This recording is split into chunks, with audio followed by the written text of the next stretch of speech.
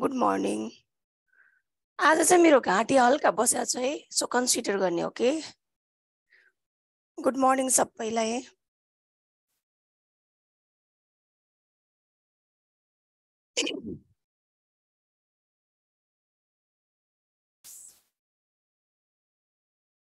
Morning, good morning. Okay,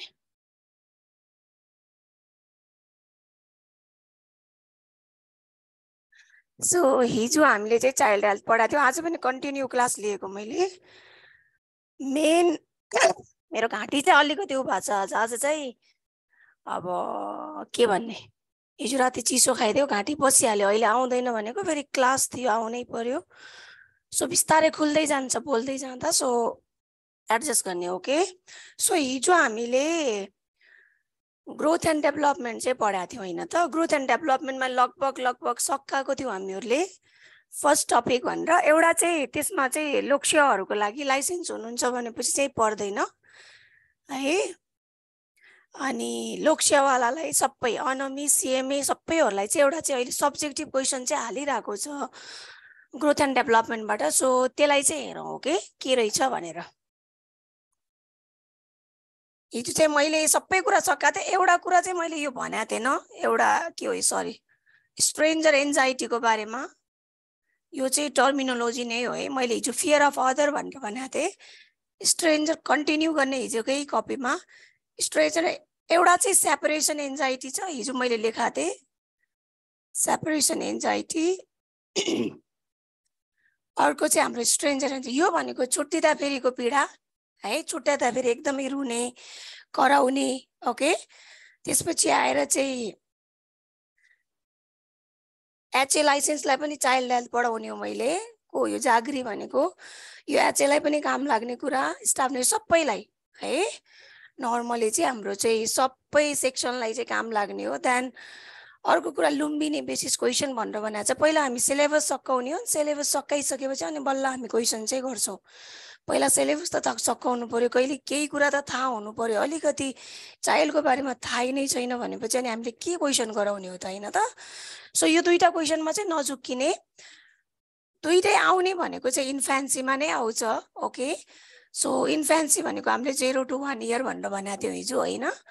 so separation anxiety भनेको चाहिँ बच्चालाई चाहिँ आमाले घर परिवारको कुनै पनि मान्छेले चाहिँ छोड्दा फेरि चाहिँ एकदमै रुने बच्चा। अर्को भनेको चाहिँ अन्जान मान्छेहरूलाई देखेर चाहिँ रुने, कोही मान्छे नयाँ मान्छे आयो भनेपछि उसलाई देखेर चाहिँ रुने, उसले समात्न खोज्यो भनेपछि रुने। स्ट्रेन्जर भनेको चाहिँ अपरिचित मान्छेलाई चाहिँ यो छुट्टिँदा फेरि यो चाहिँ अपरिचित मान्छेलाई चाहिँ देखेर रुने। मोस्टली चाहिँ यो चाहिँ 6 monthबाट चाहिँ स्टार्ट चाहिँ हुन्छ। ओके, हुन त दुईटै नर्मली चाहिँ हाम्रो इन्फेन्सीमै हुने हुन्, तर यो चाहिँ 6 monthमा, यो चाहिँ अब 7-8 month कति हुन्छ, तर यसको एक्ज्याक्टली 8 month चाहिँ छैन, तर हामीले चाहिँ नर्मली चाहिँ यो पनि भन्नुपर्छ है त। सो यो कुरा चाहिँ याद राख्ने। सुनिता कोरले एचएको लागि पनि पढाउनु ल म्याम भनेर भने, सबैलाई एकै ठाउँमा राखेर पढाएको छ मैले है। जे एचएले पढ्नुपर्छ त्यही कुरा स्टाफ नर्सले पनि पढ्नु नै पर्छ। अब स्टाफ नर्सको अलिकति फरक कन्जिनाइटलमा हो, तर एचएले पनि पढ्नुपर्छ। म यहाँ पनि पढाउँछु एचए लाइसेन्सलाई, सो कुनै फरक चाहिँ हुँदैन। यहाँ अलिकति फरक उनीहरूको लागि छ, उनीहरूलाई हामी अलग्गै विशेष राखेर पढाउँछौँ। सबै जे मिलेर पढ्नुपर्ने कुरा छ पहिला हामी त्यसलाई चाहिँ सकाउँछौँ। ओके, सो यो भयो हाम्रो यो दुईटा कुराको टिप हो। देन एउटा क्वेसन आएको छ factor affecting growth and development भनेर। यो चाहिँ सब्जेक्टिभ क्वेसन। अहिलेसम्म हामीले जे कुरा पढ्यौँ सो त्यो क्वेसन चाहिँ हाम्रो अब्जेक्टिभ भित्र परेको थियो ग्रोथ एन्ड डेभलपमेन्टको। अहिले आएर भर्खरै सब्जेक्टिभ हाल्ने हुनाले चाहिँ यो क्वेसन चाहिँ एकदमै आइरहेको question, factor affecting growth and development भनेर 5 marksमा चाहिँ आइरहेको छ। ओके,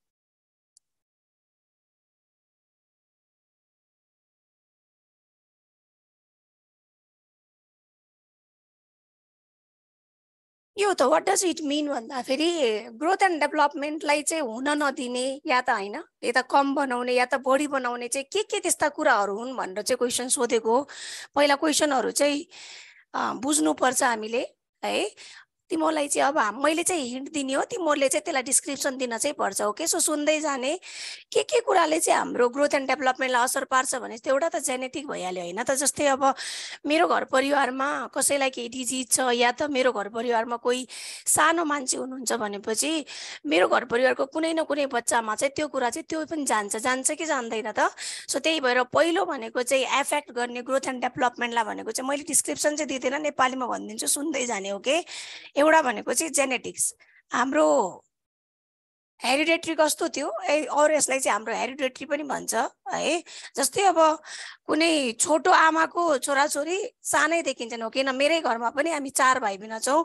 4 भाइ बहिनी चाहिँ तीनजना चाहिँ हामी चाहिँ मम्मीतिर गएको छौँ, एउटा चाहिँ हाम्रो चाहिँ के छ त भन्दा बुवातिर चाहिँ गएको छ कि है। देन कति कुराहरू मम्मीको आएको छ, कति कुराहरू बुवाको आएको छ भनेपछि सो त्यसैले पनि हाम्रो ग्रोथ एन्ड डेभलपमेन्टलाई चाहिँ असर चाहिँ पारिरहेको चाहिँ हुन्छ। सो भन्न खोजेको के त भन्दाखेरि हाम्रो जिनले गर्दाखेरि पनि हाम्रो ग्रोथ एन्ड डेभलपमेन्टहरू चाहिँ फरक चाहिँ पर्छ। ओके, देन नेक्स्ट भनेको चाहिँ हाम्रो चाहिँ यसमा चाहिँ हाम्रो चाहिँ आउने भनेको चाहिँ सोसियो इकोनोमिक स्ट्याटस।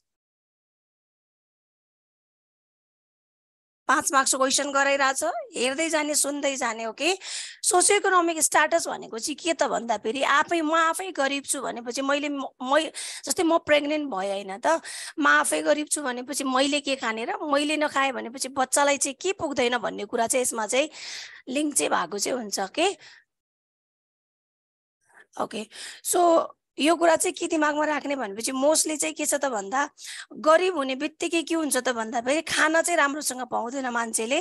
सो खाना पाएन भनेपछि अनि ग्रोथ एन्ड डेभलपमेन्टमा कहाँनिर चाहिँ हाम्रो चाहिँ देखिने भयो त होइन त। सो यो कुरा चाहिँ याद चाहिँ गर्ने है त।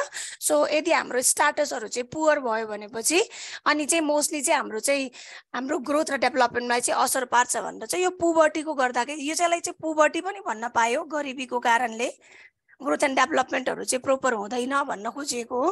देन अर्को कुरा चाहिँ हर्मोनको कुरा सबैलाई थाहै छ, हामीसँग हर्मोनहरू छन् होइन, 9वटा हाम्रो चाहिँ इन्डोक्राइन सिस्टमबाट चाहिँ हर्मोनहरू चाहिँ प्रोडक्सन हुन्छन्।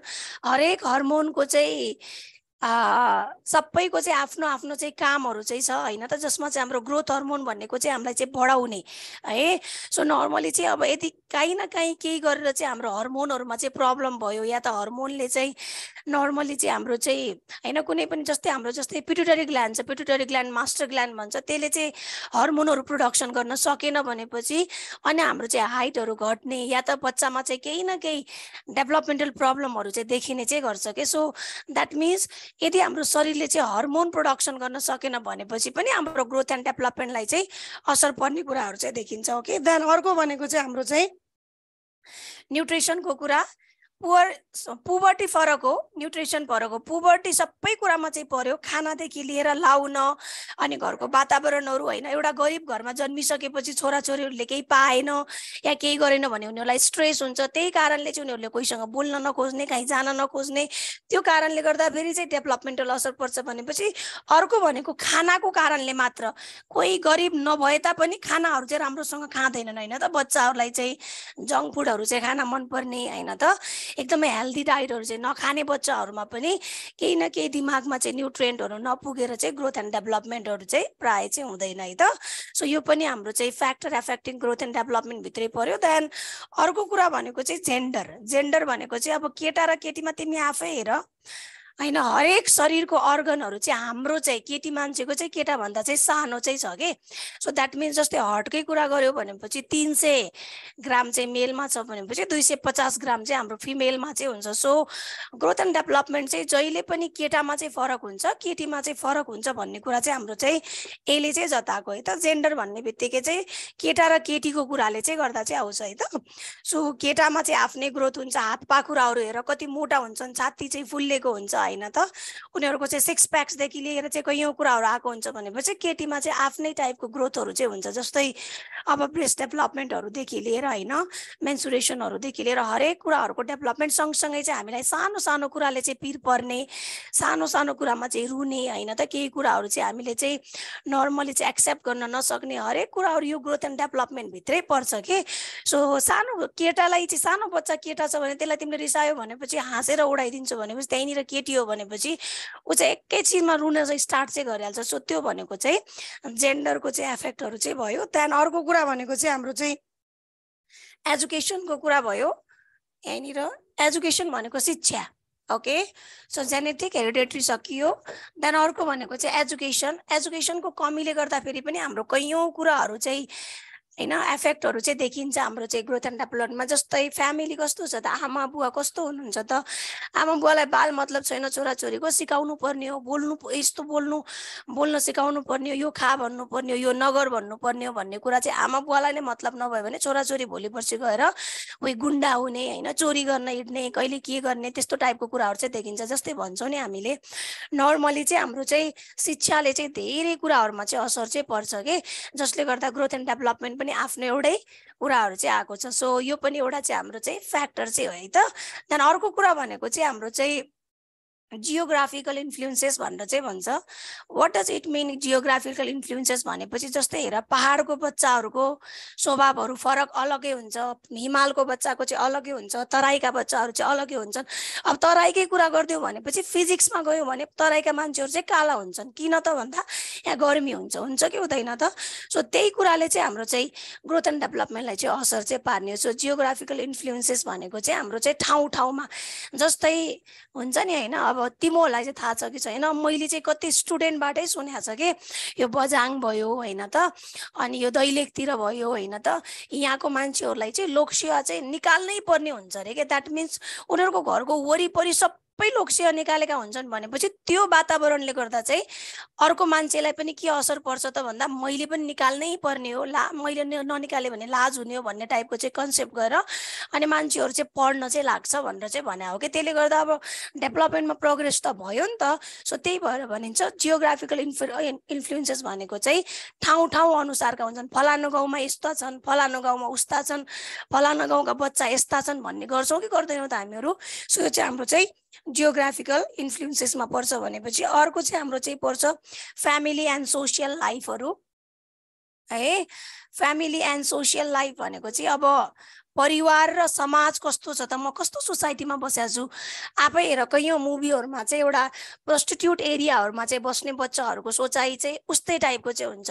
कुनै हाई क्वालिटीमा हुन्छ नि, एउटा हाई कोलोनीहरू हुन्छ नि जहाँ एकदमै राम्रो मान्छेहरू बस्छन्, त्यहाँको बच्चाहरू फरक हुन्छन्।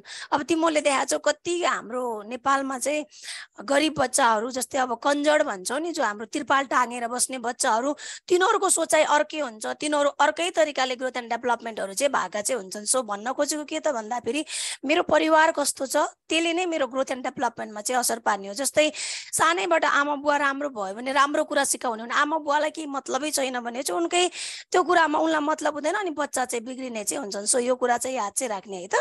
सो यो भयो हाम्रो चाहिँ सोसियल लाइफहरू। त्यहाँदेखि एउटा लास्ट वान भनेको चाहिँ एक्सर्साइजको कुरा। यो एक्सर्साइजले चाहिँ फिजिकल ग्रोथहरू चाहिँ गराउँछ है त। एकदमै बिहान उठ्ने, योगा गर्ने हैन त, एक्सर्साइज गर्ने, दौडिने हैन त। सो आफै हेर न, एउटा हामीले देखेकै कुरा, केटाहरू जिम जाने बित्तिकै उनीहरूको हातखुट्टाहरूको मसल्सहरू कति स्ट्रङ भएर चाहिँ निक्लिरहेको हुन्छ हैन त।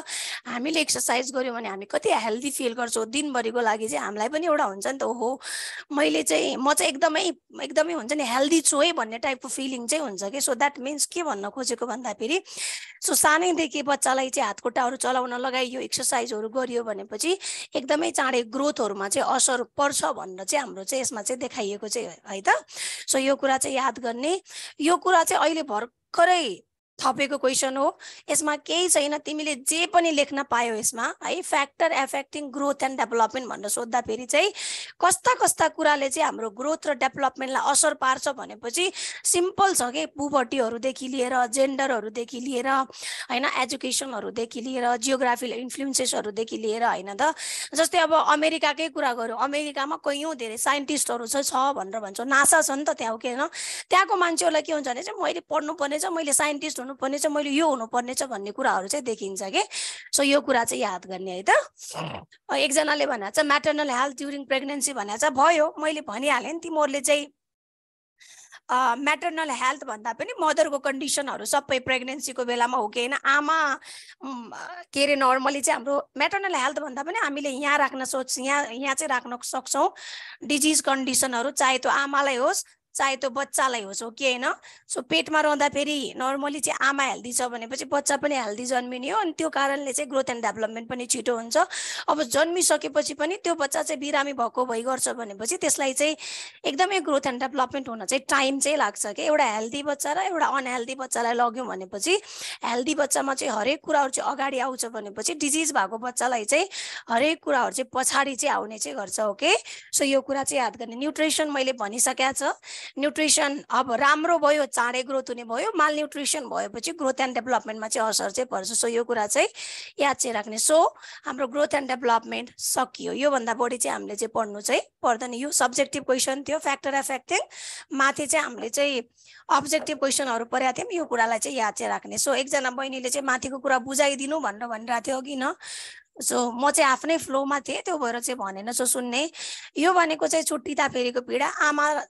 आमा बुवाले चाहिँ कहीँ छोडेर चाहिँ बजार जानु पर्यो या त कहीँ घाँस दाउरा जानु पर्यो भनेपछि बच्चाले आमा बुवालाई जान्जेल अगाडिसम्म पुगुन्जेलसम्म चाहिँ आफूले आमा बुवा देखेर रुने, मलाई पनि लैजा भनेर रुने हो कि होइन। त्यो गरेर चिच्चाइ चिच्चाइ रुन्छ भनेपछि यसलाई चाहिँ सेपरेसन एन्जाइटी भनिन्छ। स्ट्रेन्जर एन्जाइटी भनेको चाहिँ अब म एउटा नोन एरियामा छु, मेरो घर परिवारमा मेरो दाजु भाइ बहिनीहरू हुनुहुन्छ, मेरो छिमेकी आएर चाहिँ मलाई समात्न खोज्छ भने चाहिँ म रुन्छु भनेपछि यसलाई चाहिँ स्ट्रेन्जर एन्जाइटी भनिन्छ। स्ट्रेन्जर भनेको अपरिचित मान्छे देखेपछि डराउने, सेपरेसन भनेपछि चाहिँ छुट्टिँदाखेरि चाहिँ डराउने चाहिँ, यो कुरा चाहिँ याद राख्ने है त। सो यो भयो हाम्रो चाहिँ ग्रोथ एन्ड डेभलपमेन्टको कुरा। अब चाहिँ हामी चाहिँ नर्मली जाने भनेको नेक्स्ट टपिकमा डिजिज कन्डिसनमा जान्छौँ। सो डिजिज कन्डिसनमा जानुभन्दा अगाडि चाहिँ सानो दुई चारवटा तिमीहरूलाई चाहिँ बच्चासँग रिलेटेड कुराहरू चाहिँ हामी चाहिँ हेरौँ है त। यहाँनिर नोट भनेर चाहिँ लेख्ने एक दुईवटा क्वेसनहरू मलाई लाग्छ स्टाफ नर्सलाई चाहिँ आउनुपर्छ यो क्वेसनहरू, बट एचए सिएमए अनमीहरूलाई चाहिँ यो क्वेसनहरू चाहिँ अलिकति नआउन पनि सक्ला, त्यही भएर अलिकति चाहिँ नेपालीमा चाहिँ यसलाई चाहिँ म टर्मिनोलोजीहरूलाई चाहिँ भनिदिन्छु है त। फर्स्टमा चाहिँ हाम्रो चाहिँ मेकोनियम छ, बच्चा जन्मिसकेपछिको कुराहरू के आउँछन् त दुई चारवटा कुराहरू हेरौँ। एउटा चाहिँ मेकोनियम, एउटा चाहिँ कोलोस्ट्रोम, आएका क्वेसन हुन् है सबैलाई, कोलोस्ट्रोम। देन अर्को चाहिँ हाम्रो चाहिँ मिलिया, देन अर्को भनेको चाहिँ हाम्रो भर्निक्सियोसा, देन अर्को भनेको चाहिँ मङ्गोलियन स्पोर्ट, देन त्यसपछि आएर विचेस मिल्क, देन अर्को चाहिँ स्युडोमेन्सुरेसन। म तिमीलाई एउटा कुरा अझै भनिरहेको छु, सो सुन्ने। हरेक टिचरहरूको चाहिँ आफ्नो आफ्नो पढाउने चाहिँ क्वालिटी हुन्छ। कोही टिचर हुनुहुन्छ क्वेसन मात्र गराएर चाहिँ आन्सर गराउने। सो मेरो भनाइ के छ भनेपछि सकेसम्म चाहिँ हामीले चाहिँ क्वेसन यहीँ देख्ने हो। ओके, मैले वाट इज दिस भन्नुभन्दा पनि यो भनेको के हो, यो भनेको के हो, यो भनेको के हो, यो भनेको के हो भन्दैपछि यही नै क्वेसनहरू चाहिँ हुन्। ओके, सो यो कुरा चाहिँ याद चाहिँ गर्ने। सो यिनी सबै आएका क्वेसनहरू हुन्। सो एकजना बहिनीले धेरैचोटि सोधिरहेको छ, एकछिन त्यति म एकछिन है एक के भनेको छ भनेपछि डायबिटिज भएको पेसेन्ट चाहिँ कस्तो हुन्छ भनेर भनेको छ। यदि आमा चाहिँ डायबिटिक छ भनेपछि बच्चाको चाहिँ हाम्रो चाहिँ वेटहरू चाहिँ एकदमै बिग बेबी र लार्ज बेबी भएर चाहिँ जन्मेको चाहिँ हुन्छ। किन भन्दाखेरि आमाले डायबिटिज हुँदाखेरि औषधि खाएको हुन्छ है, औषधि चाहिँ खाएको हुनाले चाहिँ उसले चाहिँ उसलाई चाहिँ डायबिटिज घटाउनलाई खान्छ भनेपछि भित्र गएपछि बच्चाको चाहिँ मेटाबोलिजम चाहिँ पुवर बनिदिन्छ कि, अनि पुवर बनेको कारणले ढिलो पनि जन्मिन्छ, सँगसँगै बच्चा चाहिँ लार्ज पनि जन्मिन्छ। सो यो कुरा चाहिँ याद राख्ने है त। सो अब जो हामी हाम्रो क्वेसनहरूमा यिनी सबै आएका क्वेसन, फर्स्टमा चाहिँ हाम्रो मेकोनियम भनेको के त भन्दाखेरि मेकोनियम भनेको फर्स्ट स्टुल अफ बेबीलाई चाहिँ भनिन्छ। बच्चाको पहिलो दिशालाई चाहिँ हामी के भन्छौँ त, मेकोनियम चाहिँ भन्छौँ। सो यो भनेको चाहिँ हाम्रो मार्कर हो है, यसलाई चाहिँ हामीले चाहिँ फर्स्ट स्टुल अफ बेबी चाहिँ भन्छौँ। जति लेखाएको छु यो सबै आएका क्वेसन हुन्। ओके, कहिले कलाई आएका क्वेसन हुन्, सबै हेरौँ। फर्स्ट स्टुल अफ बेबीलाई चाहिँ हामीले चाहिँ मेकोनियम भन्छौँ। यो चाहिँ कुन कलरको हुन्छ त, हाम्रो ग्रीन कलरको चाहिँ हुन्छ। बच्चाले जन्मिएको 24 घण्टाभित्र पहिलो दिशा चाहिँ पास गर्नु चाहिँ पर्ने हुन्छ। नभयो भने 36 घण्टा, नभयो भनेपछि 48 घण्टाभन्दा अगाडि चाहिँ फेरिसक्नु पर्ने हुन्छ। यदि फेरेन भनेपछि अनि केही न केही कन्जेनाइटल डिजिज छ कि छैन भनेर चाहिँ हामीले चाहिँ हामीले डायग्नोज गर्नतिर चाहिँ लाग्छौँ। सो नर्मली चाहिँ 24 घण्टामा चाहिँ हाम्रो चाहिँ आउने दिशा या त हाम्रो चाहिँ विदिन हाम्रो 36 घण्टासम्म चाहिँ आइसक्नुपर्ने दिशा भनेको चाहिँ हाम्रो चाहिँ मेकोनियम, पहिलो स्टुललाई चाहिँ हामीले मेकोनियम भन्छौँ। देन कोलोस्ट्रोम भनेको चाहिँ हामी गाई भैँसीको पनि हामीले चाहिँ खाइरहेको कुरा हो, बेकौती दुध भनिन्छ, त्यस्तै हामीमा पनि हुन्छ होइन त। यो भनेको चाहिँ 1 to 3 days of mother milk, आमाको चाहिँ बच्चा भइसकेपछि 3 दिनसम्मको चाहिँ हाम्रो चाहिँ मदर मिल्क भन्छ, 3 दिनसम्मको दुधलाई चाहिँ हामी चाहिँ कोलोस्ट्रोम भनेर चाहिँ भन्छौँ। ओके, सो यो कुरा चाहिँ याद चाहिँ राख्ने है। 1 देखि 3 दिनसम्मको हाम्रो चाहिँ दुधलाई चाहिँ हामी कोलोस्ट्रोम मिल्क भन्छौँ। सो यो कुरा चाहिँ हामीले आमालाई मात्र सोच्नु भन्दा पनि हामी गाउँघरमा गाई भैँसी ब्याउँदाखेरि दुध जो खान्छौँ नि, पहिलो दिन खाँदा फेरि छोक्रा छोक्रा हुन्छ, भोलि अर्को दिन खाँदा अलिकति झोल अलिकति छोक्रा हुन्छ होइन त। अनि तेस्रो दिन खाँदा फेरि अब चाहिँ बिस्तारै झोलहरू चाहिँ आउँछ, तर स्मेलहरू चाहिँ आउँछ कि आउँदैन। त्यस्तै हामीमा पनि हुन्छ, बच्चा जन्मिसकेपछि व्हाइट कलरको दुध भन्दा पनि पानी कलरको दुधहरू चाहिँ प्राय देखिरहेको हुन्छ, जसमा चाहिँ सबै कुराहरू जिन्दगीभरि चाहिने लाइफ लङ चाहिँ चाहिने इम्युनिटीहरू हामीले चाहिँ त्यो दुधबाट चाहिँ प्रशस्त मात्रामा चाहिँ पाउँछौँ भनेर चाहिँ भनिन्छ है त। त्यहाँदेखि अर्को कुरा चाहिँ मिलिया। सो बच्चा जन्मिसकेपछि बच्चाको नाकको टुप्पोमा भयो होइन, गालाहरूमा यस्ता व्हाइट स्पोटहरू चाहिँ देखा होला होइन र निधारहरूमा। सो नर्मली चाहिँ हाम्रो चाहिँ देखिन्छ भनेपछि यसलाई चाहिँ मिलिया भनिन्छ, जसको मिनिङ भनेको चाहिँ white spot present on the face of newborn baby। कयौं अनमी बहिनीहरू पनि होला यहाँ, स्टाफ नर्सहरू एचएहरू होइन। अनि भर्खरै जन्मेको बच्चा तिमीले हातमा समात्यौ भनेपछि एउटा चाहिँ क्रिम हुन्छ, यो चाहिँ स्पोट हो, एउटा चाहिँ पुरै व्हाइट क्रिम चाहिँ हुन्छ होइन त, व्हाइट क्रिम ओभर दी न्यूबोर्न बडी।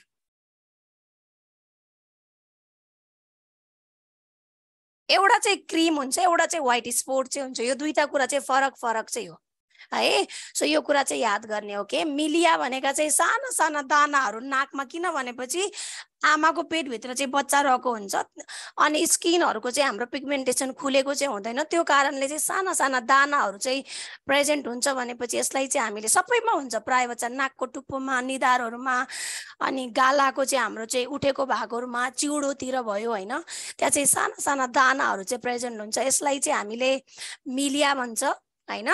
देन त्यसपछि आएर चाहिँ भर्निक्सियोसा भनेको चाहिँ त्यही बच्चाको चाहिँ होइन, नर्मली चाहिँ उसरी प्राय जसो फोल्डहरूमा चाहिँ एकदमै बढी चाहिँ देखिन्छ, तर अब सानो बच्चा हो जन्मिएको बेलामा चाहिँ पुरै जब पानी पुको फुटेर चाहिँ बाहिर बच्चा निक्लिन्छ अनि पुरै क्रिम टाइपको चाहिँ शरीरभरि चाहिँ लागेको चाहिँ हुन्छ, अझ स्पेसली भन्नुपर्दा घाँटीको तल, काखीको भित्र होइन त दुईटा, अनि त्यसपछि खुट्टा दुईटा हाम्रो चाहिँ नी एरियाहरूमा, एल्बो एरियाहरूमा अनि स्किनहरूमा पुरैमा चाहिँ व्हाइट क्रिमहरू चाहिँ प्रेजेन्ट हुन्छ भनेपछि यसलाई चाहिँ हामीले चाहिँ भर्निक्सियोसा चाहिँ भन्छौँ।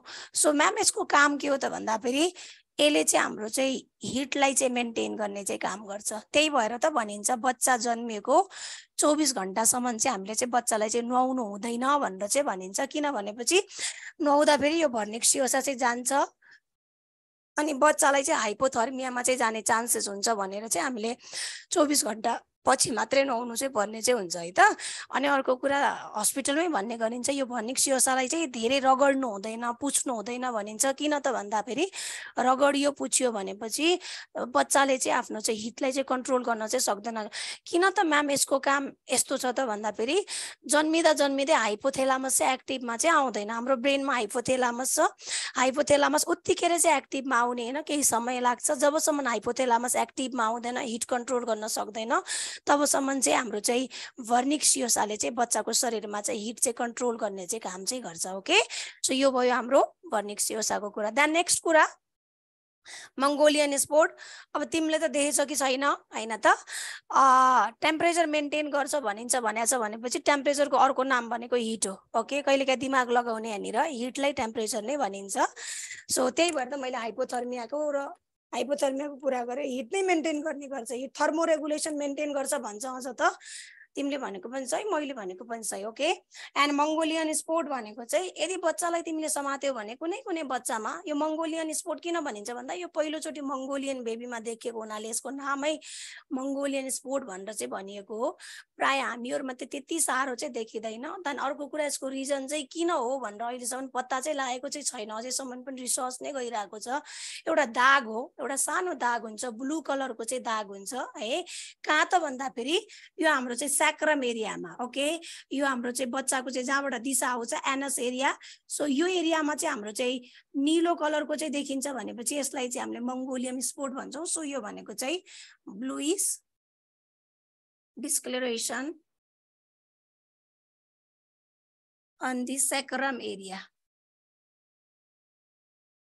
प्राय जसो अब रिसर्चरहरूले चाहिँ यो प्रेसरको कारणले गर्दा हो कि भन्ने चाहिँ गरिएको छ। प्राय यसको आन्सर नै प्रेसरको कारणले, किन भनेपछि बच्चा चाहिँ यसरी चाहिँ खुम्चेको हुन्छ। यो हाम्रो चाहिँ के अरे बटक्स एरिया भयो भने यो टाउको साइड, यतातिरको चाहिँ खुट्टाको साइड, यो एरियामा प्राय यसरी खुम्चेर सी सेपको भएर चाहिँ बच्चा बस्दा फेरि यो एरियामा प्रेसर परेर चाहिँ हाम्रो नर्मली चाहिँ निलो हुन्छ कि भनिन्छ। तर एक्ज्याक्टली यसको कज चाहिँ अहिलेसम्म चाहिँ थाहा चाहिँ छैन। तर तिमीलाई सोध्ने भनेको चाहिँ वाट इज मङ्गोलियन स्पोर्ट भनेर चाहिँ सोधिदिन्छ।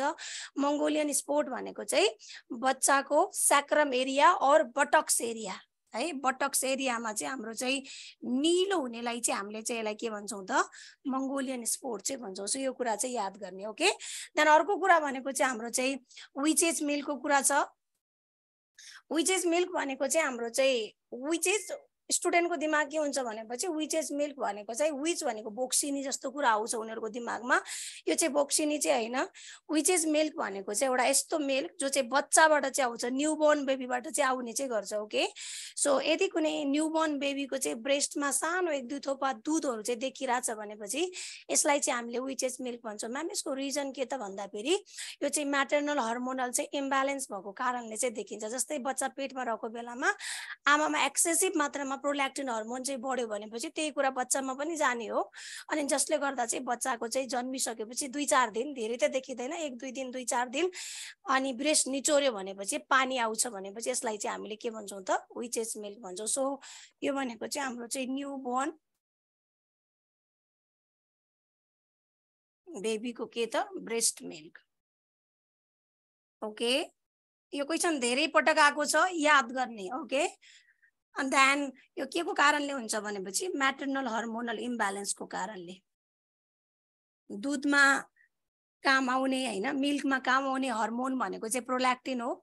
यदि प्रोल्याक्टिनको चाहिँ हाम्रो चाहिँ इम्ब्यालेन्स भयो भनेपछि बच्चामा चाहिँ यही कुरा, आमाले जे खायो आमाले जे गर्यो, जस्तै अब हेर पेटमा अहिले पनि दुध खाने आमाहरू काहीँनिर केही खाइदियो भनेपछि बच्चाको दिशा पनि त्यस्तै कलरको आउँछ कि आउँदैन त। सो त्यस्तै यहाँ पनि हुन्छ। प्रेग्नेन्सीको बेलामा पनि नर्मली चाहिँ हाम्रो आमाले चाहिँ के खाएको छ, आमालाई चाहिँ के भएको छ, आमालाई चाहिँ के रोग लागेको छ, त्यही कुरा चाहिँ बच्चामा चाहिँ आउने चाहिँ गर्छ के। सो यो कुरा चाहिँ याद गर्ने है त।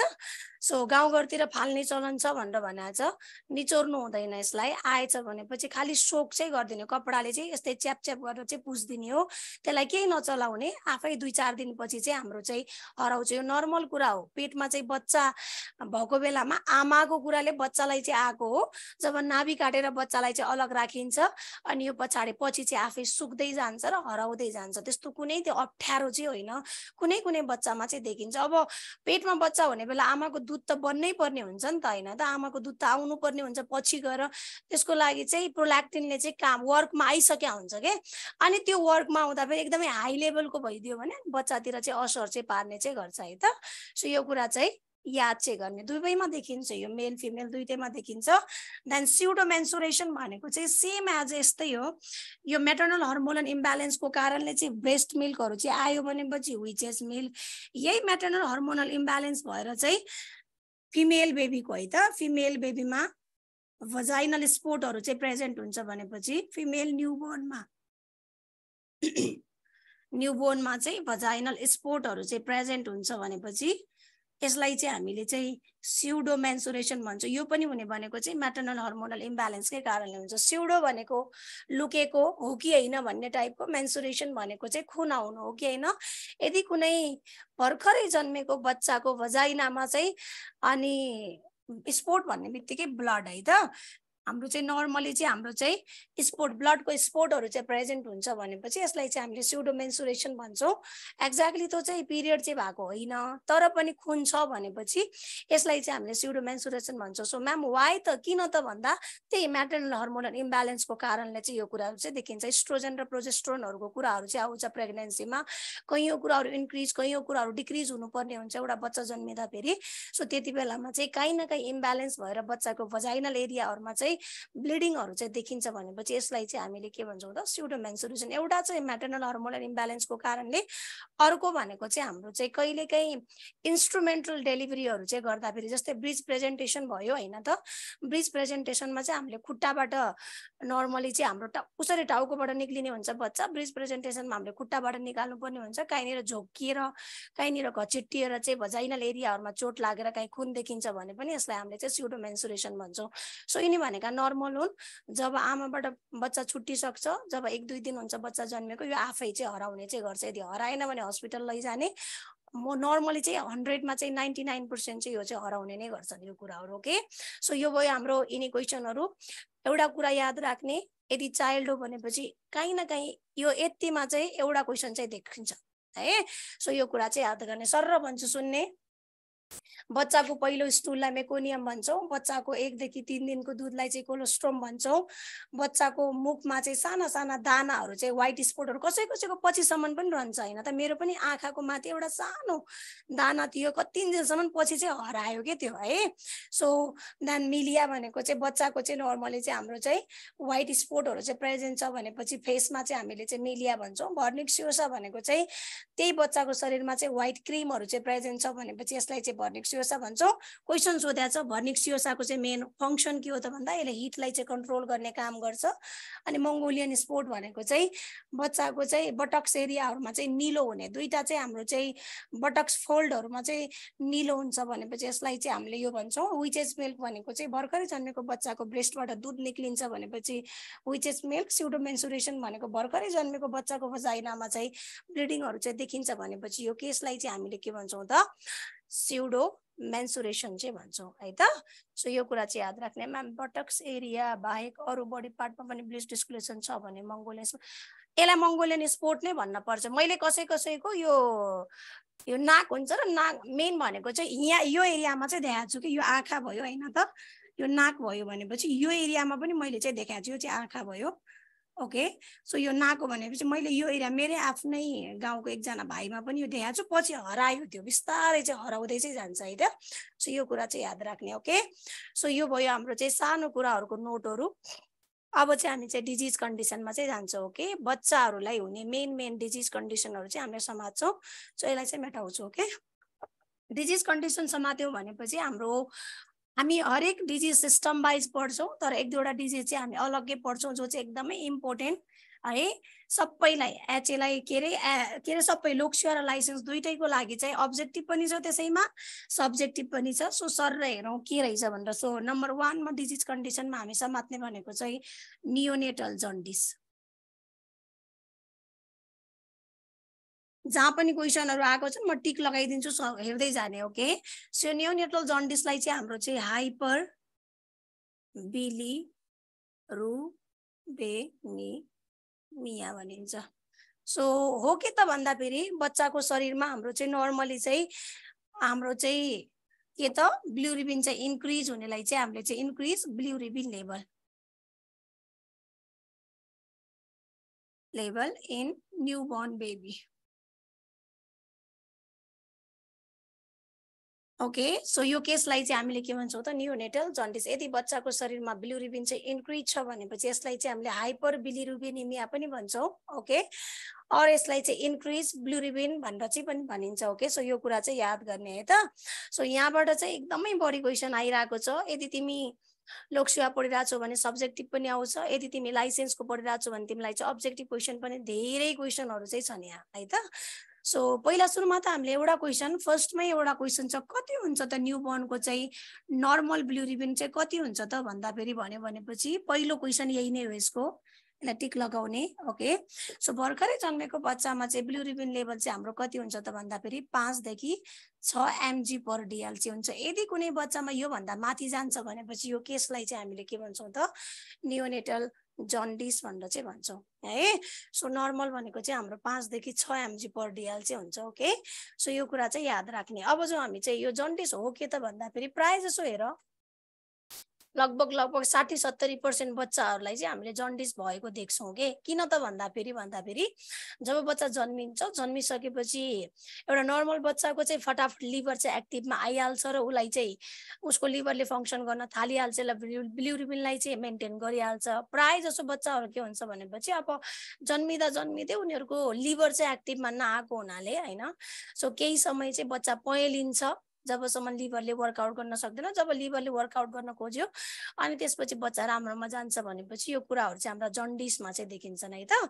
सो यो कुरा चाहिँ याद राख्ने ओके द नेक्स्ट कुरा टपिकमा चाहिँ अब यो नियोनेटल जन्डिस यदि गयौं भनेपछि हामीले चाहिँ डेफिनेसन यहीँनिर छ मैले डेफिनेसन चाहिँ लेखाउने हैन डेफिनेसन भनेकै बच्चाको शरीरमा बिलिरुबिन लेभल चाहिँ इन्क्रिज हुनेलाई चाहिँ हामीले नियोनेटल जन्डिस भन्छौं यो भनेको चाहिँ इन्क्रिज ओके देन यसपछि जाने भनेको चाहिँ हामी चाहिँ टाइप्समा हामीसँग नियोनेटल जन्डिस चाहिँ दुईटा छन् एउटा चाहिँ फिजियोलोजिकल अर्को चाहिँ प्याथोलोजिकल क्वेशन जति सबै आएको भनेको चाहिँ यही छ प्याथोलोजिकल ओके सो यो कुरा चाहिँ याद राख्ने सो दुईटा टाइपका जन्डिस भनेको चाहिँ हाम्रो चाहिँ फिजियो र प्याथोलोजिकल हो पहिला सुरुमा यसमा जान भन्दा पनि अगाडि चाहिँ हामीले चाहिँ एउटा कुरा चाहिँ याद के गर्नु पर्यो भनेपछि जन्डिस कहाँ हेरिन्छ यो एनाटोमीको क्वेशन पनि हो अनि एनेमिया चाहिँ कहाँ हेरिन्छ भनेर यदि हामी जन्डिसको कुरा जान्छौं भनेपछि जन्डिस स्क्लेरामा हेरिन्छ जसलाई चाहिँ हामीले चाहिँ अपर बल्बेरल कन्जक्टिभा भनेर चाहिँ भन्छौं माथि छ नि जो हाम्रो चाहिँ सेतो भाग स्क्लेरा एरिया त्यसलाई चाहिँ अपर बल्बेरल कन्जक्टिभा भनिन्छ यदि एनेमियाको कुरा गर्यौं भनेपछि एनेमिया हेर्ने भनेको चाहिँ लोअर पाल्पेब्रल कन्जक्टिभामा चाहिँ हेरिन्छ पाल्पेब्रल कन्जक्टिभा मैम किन लेखाउनु भयो त भन्दाखेरि दिस इज द इम्पोर्टेन्ट क्वेशनहरु यो दुईटा क्वेशन चाहिँ हाम्रो चाहिँ एकदमै इम्पोर्टेन्ट क्वेशनहरु हो सो जन्डिस हाम्रो चाहिँ भइसक्यो भनेपछि कहाँ हेरिन्छ एनेमिया भइसक्यो भनेपछि चाहिँ हाम्रो चाहिँ कहाँ हेरिन्छ भनेर सोध्छ जन्डिस भयो भने हामीले आँखाको माथिल्लो भागमा हेर्छौं ओके देन एनेमिया भयो किन भनेर चाहिँ हामी चाहिँ आँखाहरुलाई चाहिँ तानेर तल्लो भागमा कन्जक्टिभालाई चाहिँ तानेर चाहिँ हामी हेर्छौं भनेपछि यसलाई चाहिँ हामीले यो चाहिँ पाल्पेब्रल भनेको हाम्रो हातले चाहिँ पाल्पेब्रल यस्तै तान्छौं नि त हो कि हैन सो यसलाई चाहिँ हामीले चाहिँ एनेमिया भन्छौं अनि आँखाको माथिपट्टि चाहिँ जसरी यो एउटा आँखा भयो हैन त सो यो चाहिँ आँखा भयो भनेपछि सो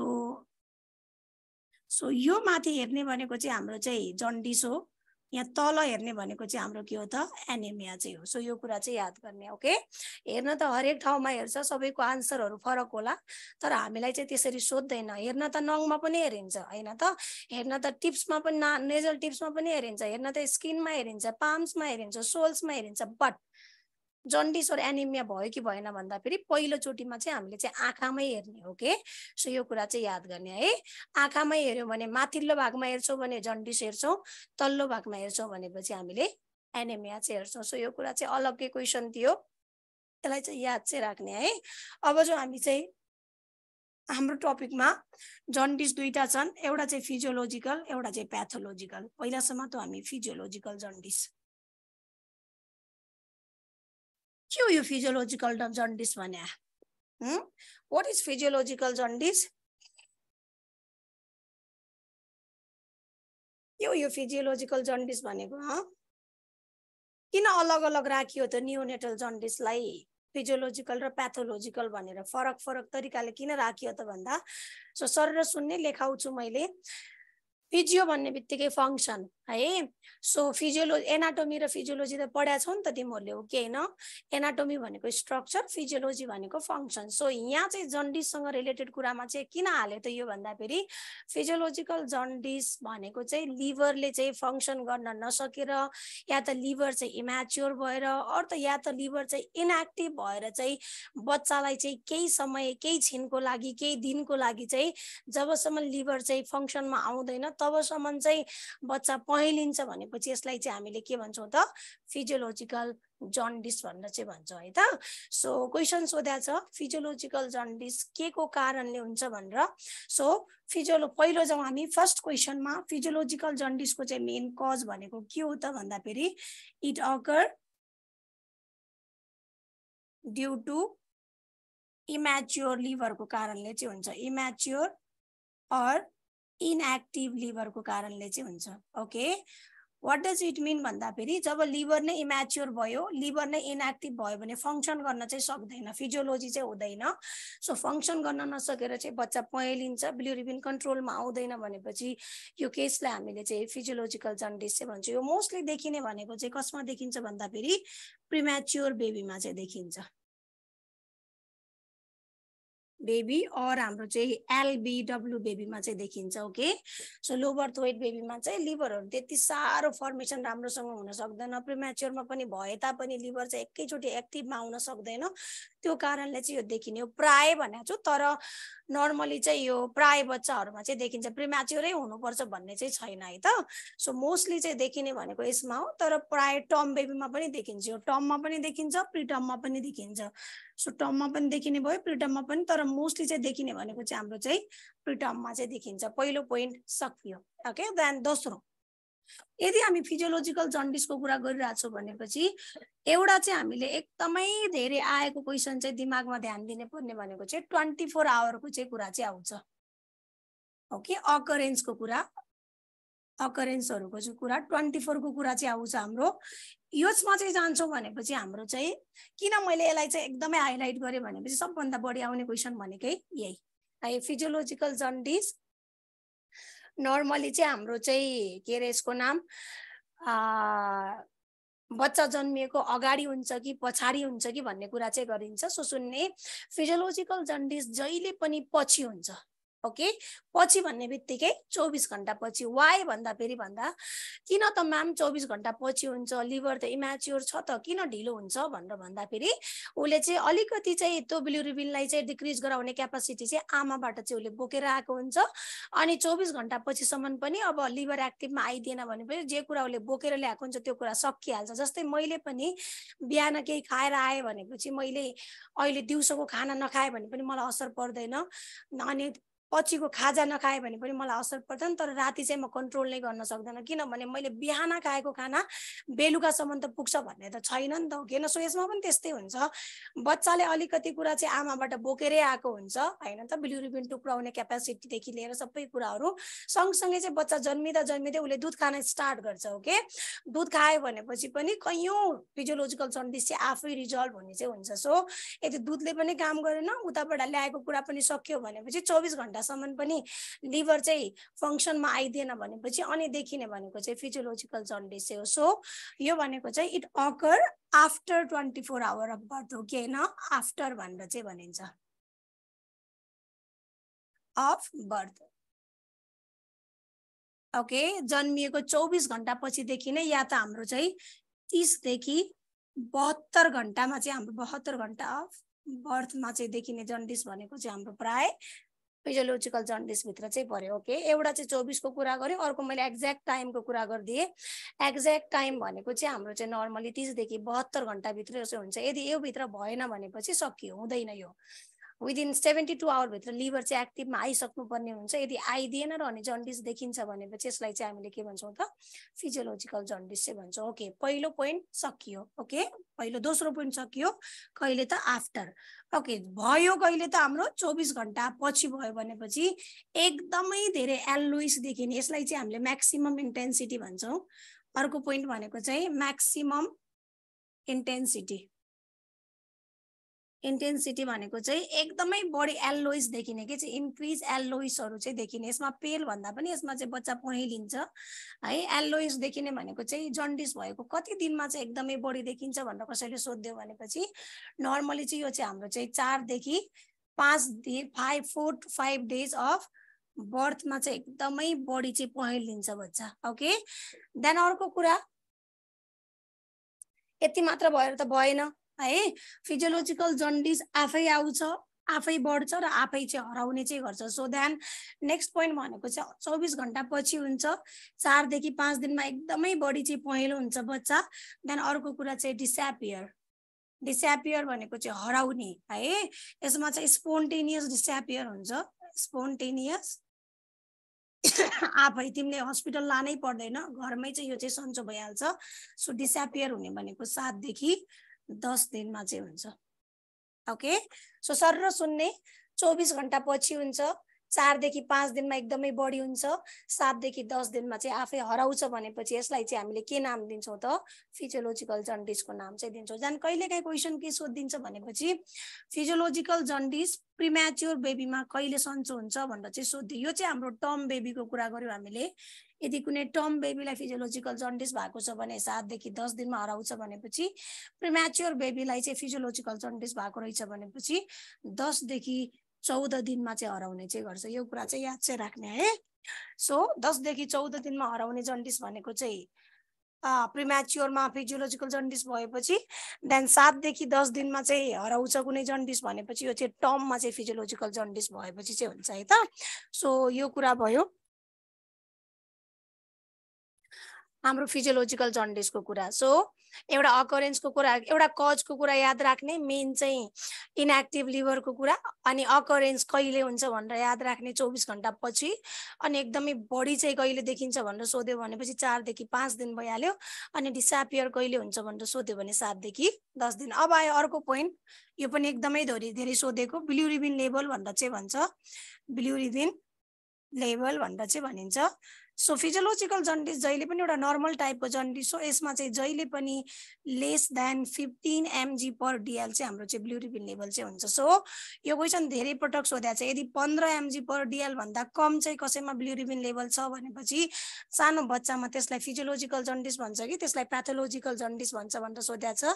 नर्मली चाहिँ यसलाई चाहिँ हामीले चाहिँ फिजियोलोजिकल जन्डिस चाहिँ भन्छौँ। देन अर्को कुरा, यो आफै हराउँछ त भन्यौँ, तर यसमा प्रिभेन्सन त छन् होला नि त, ट्रिटमेन्ट नभए पनि हाम्रा चाहिँ दुईटा मेन प्रिभेन्सन छन्, एउटा चाहिँ ब्रेस्ट फिडिङ, ओके, अर्को भनेको चाहिँ हाम्रो चाहिँ सनलाइट एक्सपोजर भनेर चाहिँ भन्छौँ। ओके, सनलाइट एक्सपोजर, यो दुईटा गर्यो भने फिजियोलोजिकल जन्डिसलाई चाहिँ अस्पताल लानु चाहिँ पर्दैन तिमीहरूले है। सो यो भयो हाम्रो फिजियोलोजिकल जन्डिस, एउटा नर्मल कुरा हो, यो हरेक बच्चाहरूमा चाहिँ देखि नै रहन्छ यो जन्डिसहरू। सो यस बेला चाहिँ हामीले हस्पिटल लानुभन्दा पनि आमाको दुध र हामी चाहिँ सनलाइट एक्सपोजरमा एकदमै धेरै चाहिँ कन्सर्न गर्छौँ। किन त म्याम भन्दाखेरि सुन्ने, ब्रेस्ट फिडिङमा चाहिँ हाम्रो ग्लुकोनराइल अमाइलेज भन्ने चाहिँ एउटा एजेन्ट हुन्छ, तिमीलाई चाहिँदैन यो कुरा। ब्रेस्ट फिडिङमा चाहिँ नर्मली चाहिँ ग्लुकोनराइल अमाइलेजले के गर्छ त भन्दा, ग्लुकोनराइल अमाइलेजले चाहिँ हाम्रो नर्मली चाहिँ एक्सेसिभ भएको बिलिरुबिनलाई चाहिँ टुक्राउने चाहिँ गर्छ। सो जो चाहिँ दुधबाट गइरहेको हुन्छ, दुधबाट जाने बित्तिकै लिभरमा गएर वर्कआउट गर्छ, लिभरमा गएर वर्कआउट गर्यो भनेपछि बिलिरुबिन चाहिँ घट्ने चाहिँ गर्छ। सो त्यो कारणले breast feeding is very important in jaundice or what ever होइन त। न्युबर्न बेबीमा चाहिँ हाम्रो इम्युनिटी बढाउनेदेखि लिएर जन्डिसहरू सन्चो गराउन चाहिँ हामीले चाहिँ ब्रेस्ट फिडिङहरू चाहिँ एकदमै धेरै कन्सर्न चाहिँ गर्छौँ। ओके, अर्को कुरा भनेको चाहिँ हाम्रो चाहिँ सनलाइटमा चाहिँ राख्ने के त भन्दाखेरि सनलाइटमा किन राखिन्छ त भन्दा, सनलाइटमा राख्दाखेरि सनलाइटले चाहिँ हाम्रो चाहिँ स्किनमा चाहिँ गएर चाहिँ भिटामिन, स्किनलाई पहिला एक्टिभेट गर्छ अनि भिटामिन डी सिन्थेसिसहरू चाहिँ गराउँछ कि। भिटामिन डी सिन्थेसिस हुने भनेको चाहिँ लिभरमा गएर हुने हो, जसले गर्दा चाहिँ हाम्रो चाहिँ नर्मली चाहिँ त्यति हुने बित्तिकै चाहिँ अनि लिभर चाहिँ एक्टिभमा चाहिँ आउँछ कि। यो भिटामिन डी लिभरमा सिन्थेसिस हुने हो, त्यहाँ गएर सिन्थेसिस हुँदा लिभर पनि फङ्सनमा चाहिँ आउने चाहिँ गर्छ कि। त्यो कारणले चाहिँ हाम्रो चाहिँ प्राय चाहिँ सनलाइटमा चाहिँ हामीले चाहिँ राख्नु चाहिँ पर्छ है त। सो यो कुरा चाहिँ याद चाहिँ गर्ने। ओके, सो यो भयो हाम्रो चाहिँ फिजियोलोजिकल जन्डिसको कुरा। सो अकरेन्सको कुरा, कजको कुरा, अनि एकदमै बढी चाहिँ कहिले हुन्छ र आफै हराउँछ कहिले भन्ने कुरा याद गर्ने। योभन्दा बढी चाहिँ चाहिँदैन फिजियोलोजिकल जन्डिसमा, धेरै जाने नै होइन है, सिम्पल कुरा छ, सिम्पल हो। यही जति मैले पोइन्टहरू लेखाएँ यही तिम्रो अब्जेक्टिभ क्वेसनहरू पनि हुन्, जति मैले पोइन्ट लेखाएँ सब्जेक्टिभमा पनि यति लेख्दा चाहिँ पुग्यो, तिम्रो मार्क्स आयो, भन्दा बढी चाहिँ चाहिँदैन यसमा। ओके, देन अर्को भनेको चाहिँ प्याथोलोजिकल जन्डिस। यदि हामी प्याथोलोजिकल जन्डिसमा जान्छौँ भनेपछि अघि फिजियोको मिनिङ हामीले फङ्सन भनेको थियौँ होइन त। फिजियो भन्ने बित्तिकै चाहिँ हामीले चाहिँ फङ्सन अफ लिभर चाहिँ भनेको थियौँ, फङ्सन अफ लिभर, त्यही भएर चाहिँ 24 घण्टा पछाडि चाहिँ भएको थियो भनेको थियौँ होइन त। अब प्याथो भन्ने बित्तिकै हाम्रो के हो त, डिजिज।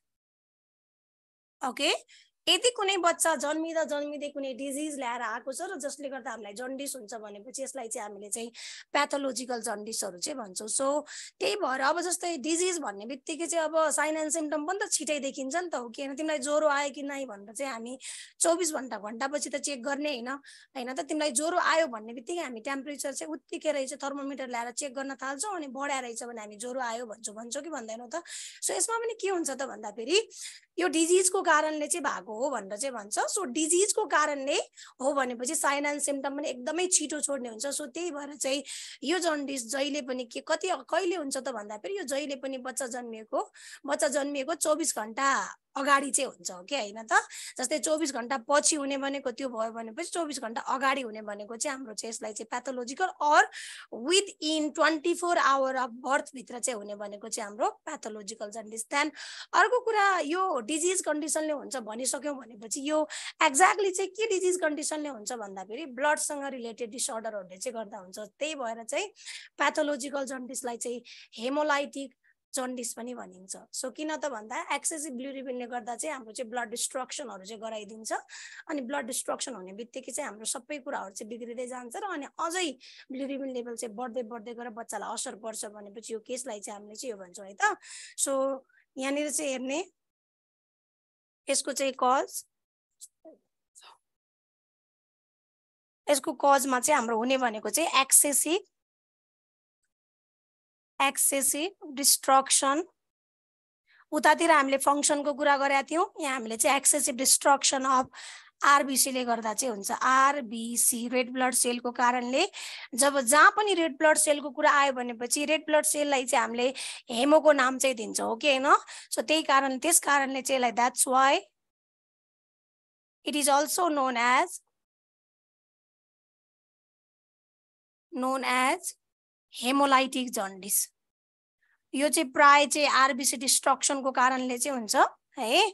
सो के रहेछ त भन्दाखेरि मेन इक्जाम्पल उतातिर हामीले प्रिम्याच्योर बेबी राखेका थियौँ भनेपछि यहाँ हामीले चाहिँ आरएच इन्कम्प्याटिबिलिटी चाहिँ राख्छौँ। आरएच इन्कम्प्याटिबिलिटी एन्ड अर्को कुरा चाहिँ यो चाहिँ नियोनेटल सेप्सिसको कारणले पनि हुन्छ। नियोनेटल सेप्सिसले चाहिँ ब्लड यो भनेको चाहिँ ब्याक्टेरियल ब्लड स्ट्रिम इन्फेक्सन हो जसले गर्दा चाहिँ ब्लडलाई चाहिँ डिस्ट्रोय गर्ने चाहिँ काम गर्छ, ब्लडलाई डिस्ट्रक्सन गर्ने काम गर्छ। सँगसँगै यसले चाहिँ जन्डिसहरू पनि ल्याउनमा चाहिँ एकदमै धेरै ठुलो रोलहरू चाहिँ खेल्छ। सो यसमा चाहिँ हाम्रो चाहिँ नियोनेटल सेप्सिस दुईटा कज चाहिँ यसको एकदमै बढी छ।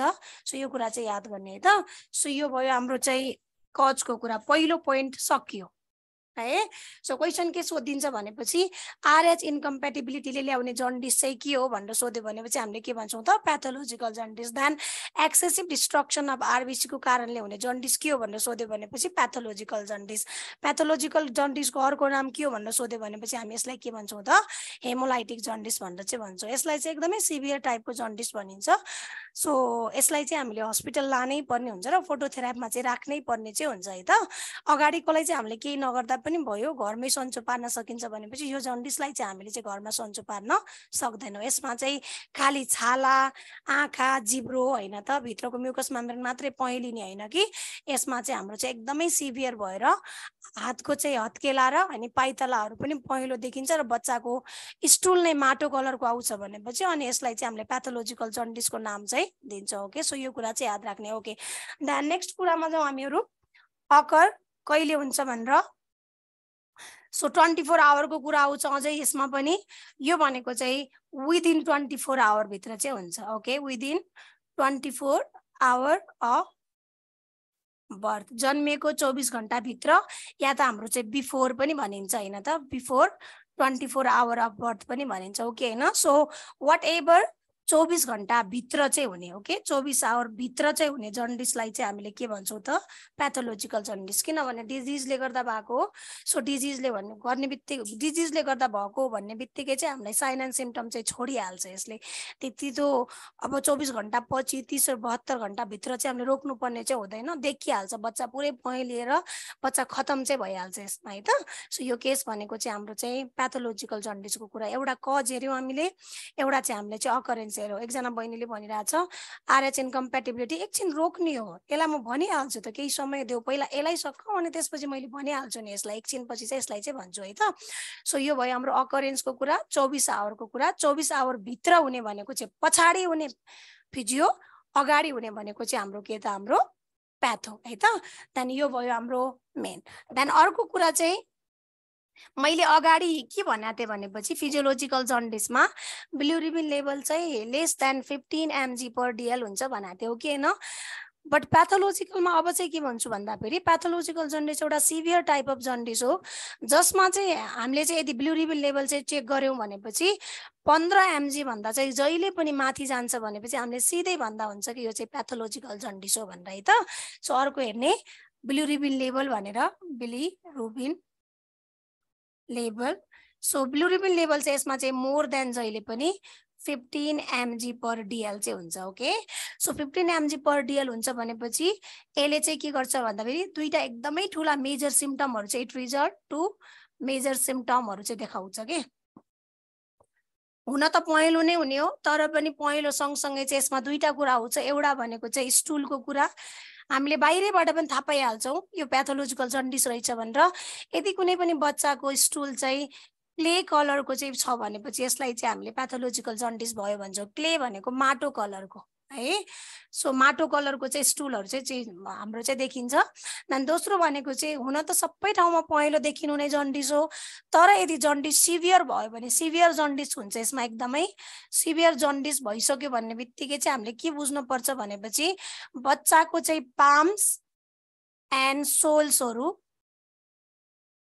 एकदमै बढी चाहिँ येल्लो देखिन्छ भनेपछि हामीले छुट्याउँदा हुन्छ कि यो चाहिँ प्याथोलोजिकल जन्डिस हाम्रो आँखाले पनि यो कुरा चाहिँ देखिने चाहिँ गर्छ है त सो यो भनेको चाहिँ हाम्रो चाहिँ प्याथोलोजिकल जन्डिसको चाहिँ कुरा भयो सो यसमा चाहिँ जहिले पनि बिलिरुबिन लेभल चाहिँ 15 mg/dl भन्दा बढी हुन्छ ओके म्याम किन हुन्छ भन्दाखेरि यसमा तिमीहरूलाई चाहिँ त्यति धेरै चाहिदैन तर पनि के हुन्छ त भन्दाखेरि यसमा चाहिँ 5 mg/dl पर डे को हिसाबले चाहिँ बिलिरुबिन चाहिँ बढिरहेको चाहिँ हुन्छ कि इन्क्रिज भएको हुन्छ त्यही भएर त फटाफट हामीले फोटोथेरापीमा राख्नुपर्ने हुन्छ नि त बच्चालाई यदि राखिएन भने प्रत्येक दिन हैन त सो हाम्रो चाहिँ बिलिरुबिन लेभल चाहिँ बढै चाहिँ हुन्छ के यसमा सो कति mg/dl पर डे भनेपछि 5 mg को दरले चाहिँ आज 5 बढ्यो भोलि 5 फेरि पर्सि 5 यदि कन्ट्रोलमा ल्याएन भनेपछि हाम्रो बच्चालाई चाहिँ हामीले चाहिँ हाम्रो बच्चाहरु चाहिँ मर्ने चान्सेसहरु देखि लिएर कयौं प्रब्लमहरु चाहिँ आउने चाहिँ देखिन्छ यसमा है त सो यो कुरा चाहिँ याद गर्ने ओके सो यो भनेको चाहिँ हाम्रो प्याथोलोजिकल जन्डिस फिजियोलोजिकल जन्डिस र प्याथोलोजिकल जन्डिस छुट्याउने चाहिँ दुईटा कुरा भनेको चाहिँ यही हो फिजियोलोजिकल जन्डिसमा जहाँ पनि पहेँलो देखिन पायो बट प्याथोलोजिकल जन्डिसमा चाहिँ मेन कमन सिम्पटम भनेको चाहिँ क्ले कलरको स्टुल र अनि पाम्स र सोल्सहरु चाहिँ येलो देखिने चाहिँ हाम्रो मेजर कमन सिम्पटमहरु चाहिँ देखिन्छ ओके सो यो कुरा चाहिँ याद गर्ने है देन अब चाहिँ हामी चाहिँ अर्को पोइन्टमा फिजियोलोजिकल जन्डिसलाई हामीले केही पनि चाहिदैन भन्यौ भनेपछि प्याथोलोजिकल जन्डिसलाई चाहिँ हामीले के भन्यौ यसलाई चाहिँ ट्रिटमेन्ट चाहिन्छ जसरी पनि हामीले हस्पिटल लानै पर्ने हुन्छ भन्ने कुरा चाहिँ गरिन्छ भनेपछि सो लेख्ने नेक्स्ट पोइन्ट भनेको चाहिँ इट अलवेज रिक्वायर RX भनेको ट्रिटमेन्ट है यो पनि बुझ्दै जाने हो है RX भनेको चाहिँ ट्रिटमेन्ट यसलाई चाहिँ हामीले चाहिँ ट्रिटमेन्ट भन्छौं CMA र अनम्नीको भाइ बहिनीले चाहिँ नबुझ्ला त्यही पनि बुझ्ने okay so that's why it is also known as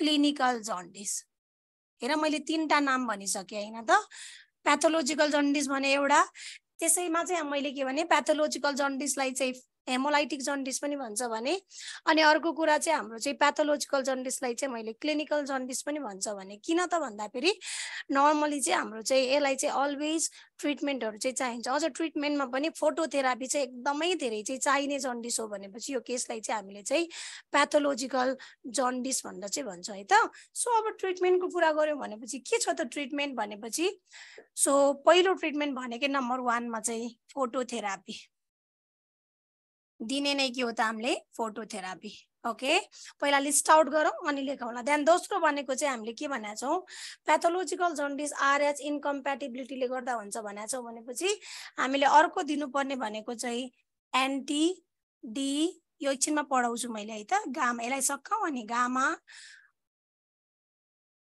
globulin injection within 72 hours of birth चाहिँ दिन्छ। ओके, दोस्रो ट्रिटमेन्ट है। देन तेस्रो ट्रिटमेन्ट भनेको चाहिँ हामीले भिटामिन के फटाफट दिनुपर्ने हुन्छ 1 mg हैन। IM कहाँ दिन्छ त? हाम्रो थाइमा।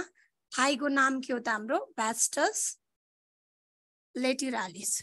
यो आफैको एनाटोमीको क्वेसन हो है त। यो आफैमा चाहिँ एनाटोमीमा चाहिँ एकदमै सोध्ने क्वेसन। बच्चालाई प्राय चाहिँ थाइको चाहिँ कुन एरियामा चाहिँ आइएम इन्जेक्सन दिन्छ भनेर। सो यो भनेको चाहिँ हाम्रो मस्क्युलोस्केलेटल सिस्टमको एनाटोमीको क्वेसन हो। हामीले दिने भनेको थाइको नाम चाहिँ भास्टस लेटरालिस हो। यो भयो 3 नम्बर। देन चौथोमा चाहिँ यति पनि गर्दा भएन भनेपछि हामीले एउटा ड्रग दिन्छौँ फेनोबार्बिटोन भनेर, बार्बिटोन भनेर, जसले चाहिँ लिभरमा गएर वर्कआउट गर्छ है। अनि लिभरलाई चाहिँ हाम्रो चाहिँ राम्रोसँग वर्क एक्टिभमा ल्याएर अनि त्यसपछि आएर चाहिँ सबै कुराहरू चाहिँ ब्यालेन्स गर्नमा चाहिँ राख्छ है त। देन अर्को कुरा चाहिँ हाम्रो 5 मा चाहिँ लास्टमा चाहिँ हामीले अब यति गर्दा पनि भएन भने एउटा लास्ट उपाय गर्छौँ जसलाई चाहिँ हामीले इबिटी भन्छौँ। इबिटी भनेको चाहिँ अब शरीरबाट सबै ब्लड निकाल्ने है अनि बाहिरबाट चाहिँ नयाँ ब्लड हाल्ने प्रोसेसलाई चाहिँ हामीले के भन्छौँ त? इबिटी भन्छौँ। सो सब्जेक्टिभ लेख्नेवालाले यति लेख्दा चाहिँ पुग्यो। अब्जेक्टिभ वालालाई मेन यही चाहियो। What is the main treatment of pathological jaundice भन्यो भनेपछि हामी के भन्छौँ त? फोटोथेरापी भन्छौँ। अनि अर्को चाहिँ यदि प्याथोलोजिकल जन्डिस आरएच इन्कम्प्याटिबिलिटीले भएको हो भनेपछि के दिन्छ त भनेर भन्यो भनेपछि हामीले anti gamma globulin injection within 72 our of birth चाहिँ दिन्छ भनिन्छ। देन अर्को कुरा चाहिँ के छ भनेपछि यसमा चाहिँ हामीले चाहिँ अर्को दिनुपर्ने भिटामिन के, यो त अब सबैलाई दिन्छ, जन्मेपछि बच्चालाई चाहिँ दिनुपर्ने नै हुन्छ। यो मेन भनेको यसको ड्रग भनेको चाहिँ हामीले दिने भनेको फेनोबार्बिटोन दिन्छ। फेनोबार्बिटोन एकछिनपछि हेर्ने के रहेछ त यो भनेर एकपल्ट बुकमा पनि हेर्ने, गुगलमा पनि पाउँछौ। फेनोबार्बिटोनले चाहिँ बच्चाको सानो न्युनेटको चाहिँ लिभरमा सँगसँगै हाम्रो चाहिँ एकदमै टुक्रिएको ब्लडहरूमा गएर चाहिँ वर्कआउट गर्ने गर्छ र अनि एक्सेसिभ भएको बिलिरुबिनलाई चाहिँ यसले घटाउनमा चाहिँ हेल्प गर्छ है त। देन अर्को कुरा चाहिँ इबिटीको कुरा। इबिटी यत्तिकै गरिँदैन, लास्टको उपाय हो।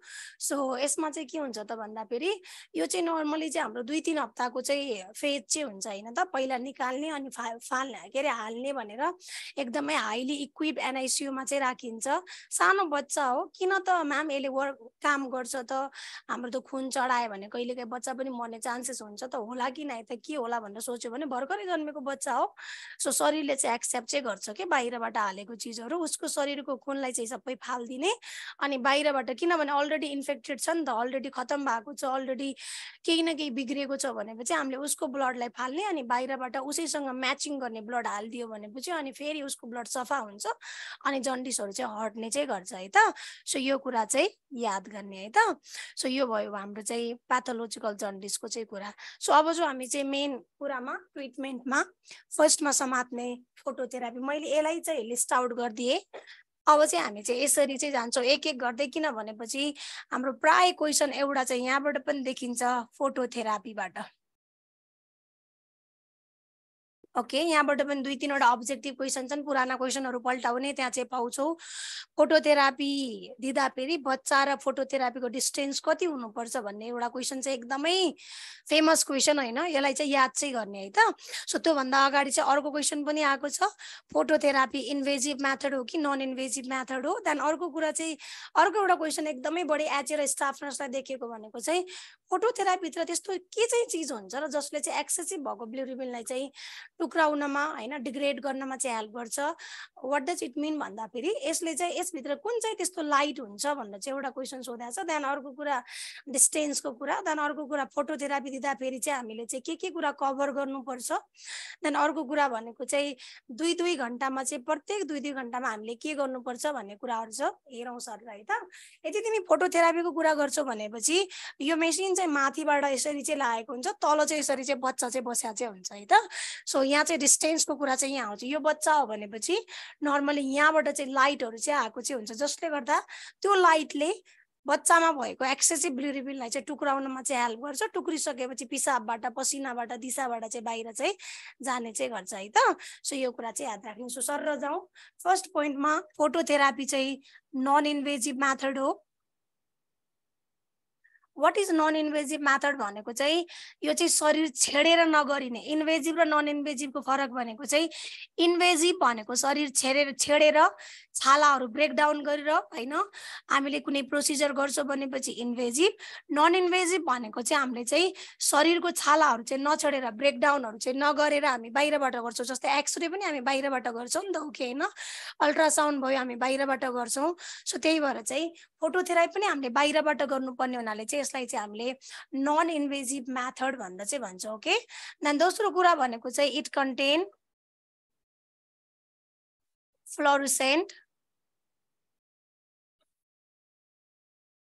फ्लोरोसेन्स भन्छ है, अर हेलोजेन लाइट।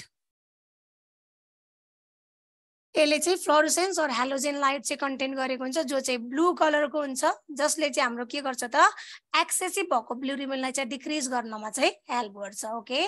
ट्रिटमेन्ट नै त्यही हो भनेपछि यसलाई एक्सप्लेनेसन दिनु चाहिँ परेन। सो एउटै कुरा याद राख्ने, यसभित्र चाहिँ फ्लोरोसेन्स लाइट और हेलोजेन लाइट हुन्छ, जसले चाहिँ एक्सेसिभ भएको ब्लुरिमिनलाई चाहिँ टुक्राउनमा चाहिँ हेल्प चाहिँ गर्छ। अनि टुक्रिसकेपछि अनि पिसाबबाट दिसाबाट चाहिँ जानमा चाहिँ त्यो वे चाहिँ पाउँछ उसले है। देन अर्को क्वेसन भनेको चाहिँ हाम्रो प्रिकसनको कुरा। प्रिकसन भनेको चाहिँ हाम्रो चाहिँ सावधानीहरू। फोटोथेरापी दिँदा फेरि चाहिँ हामीले 2-3 सावधानीहरू चाहिँ अपनाउनु पर्ने हुन्छ है। के रहेछन् त 2-3 सावधानी भनेर चाहिँ सोच्यो भनेपछि यसमा चाहिँ पहिलो भनेको चाहिँ हामीले डिस्टेन्स, सबभन्दा बढी आएको क्वेसन भनेको यही हो यसमा, डिस्टेन्सको कुरा। यदि डिस्टेन्सको कुरा गर्छौँ भनेपछि फोटोथेरापी दिँदा फेरि हामीले बच्चा र फोटोथेरापी मेसिनको डिस्टेन्स भनेको चाहिँ 45 सेन्टिमिटर चाहिँ मेन्टेन चाहिँ गर्नुपर्ने हुन्छ। देन अर्को कुरा कभरको कुरा।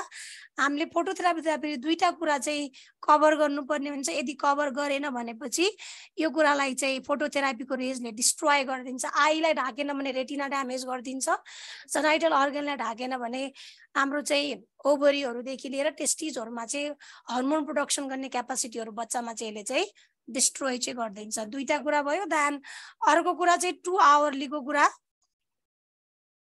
प्रत्येक 2-2 घण्टामा चाहिँ एउटा चाहिँ हामी पोजिसन चेन्ज गर्छौँ, किनभने सबै रेजहरू चारैतिर जाओस् भनेर। अर्को भनेको चाहिँ हामीले के गर्छौँ भनेपछि टेम्परेचर चेक गर्छौँ, किनभने फोटोथेरापीको रेजले कहिले हाइपोथर्मिया कहिले हाइपरथर्मियाहरू चाहिँ गराइदिन्छ भनेपछि। देन अर्को भनेको चाहिँ हामीले के गर्छौँ त हाम्रो मेन प्रिभेन्सन ब्रेस्ट फिडिङहरू चाहिँ दिन्छौँ। औषधि चलाउँदै पनि हरेक कुराहरू ट्रिटमेन्ट गर्दै पनि हाम्रो ब्रेस्ट फिडिङ भनेको मेन कुरामा चाहिँ पर्छ। सो यो कुरा चाहिँ याद चाहिँ गर्ने। देन लास्ट वानमा चाहिँ 1 2 3 4 वन्स अ डे हामीले चाहिँ वेट मेजर चाहिँ गर्छौँ, किनभनेपछि अब बच्चाले राम्रोसँग खाना पाएको हुँदैन, त्यसै पनि बिरामी हुन्छ हैन त। अनि त्यति बेलामा चाहिँ हामीले मोस्टली चाहिँ हामीले वन्स अ डे वेट चाहिँ चेक चाहिँ गर्छौँ है त। सो यो कुरा चाहिँ याद गर्ने। ब्रेस्ट फिडिङ कति आवरलीमा गरिन्छ भनेको छ। ब्रेस्ट फिडिङ फोटोथेरापी दिँदाखेरि चाहिँ 2-2 आवरलीमा चाहिँ गरिन्छ है, किनभने हामीले धेरै घचघचाउनु हुँदैन बच्चालाई। प्रत्येक 2 घण्टा भनेको छ नि त, यहाँ 2 आवरलीको कुरा आएको छ। पोजिसन, टेम्परेचर र ब्रेस्ट फिडिङको चाहिँ कुरा आएको छ। सो यो भयो हाम्रो चाहिँ फोटोथेरापीको चाहिँ कुरा। सो 2 मिनट ब्रेक लगाउँ है त, अनि त्यसपछि हेरौँला। ओके ओके, ब्रेक एकैछिन।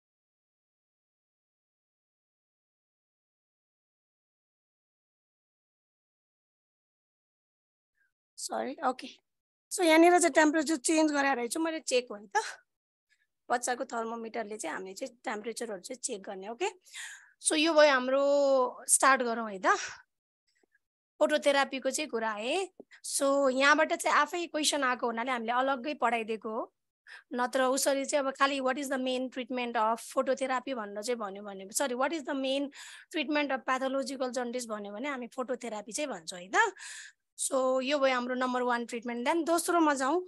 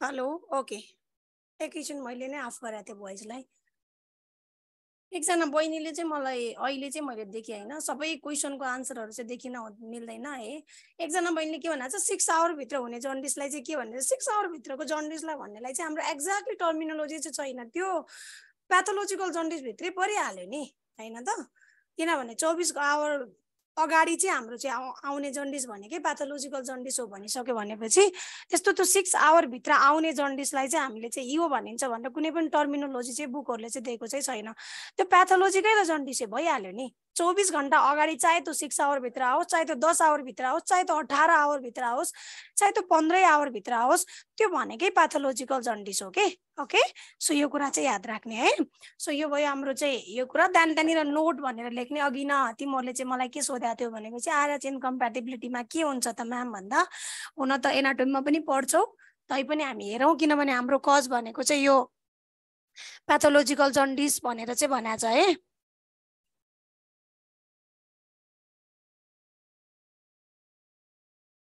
भन्नु नि सर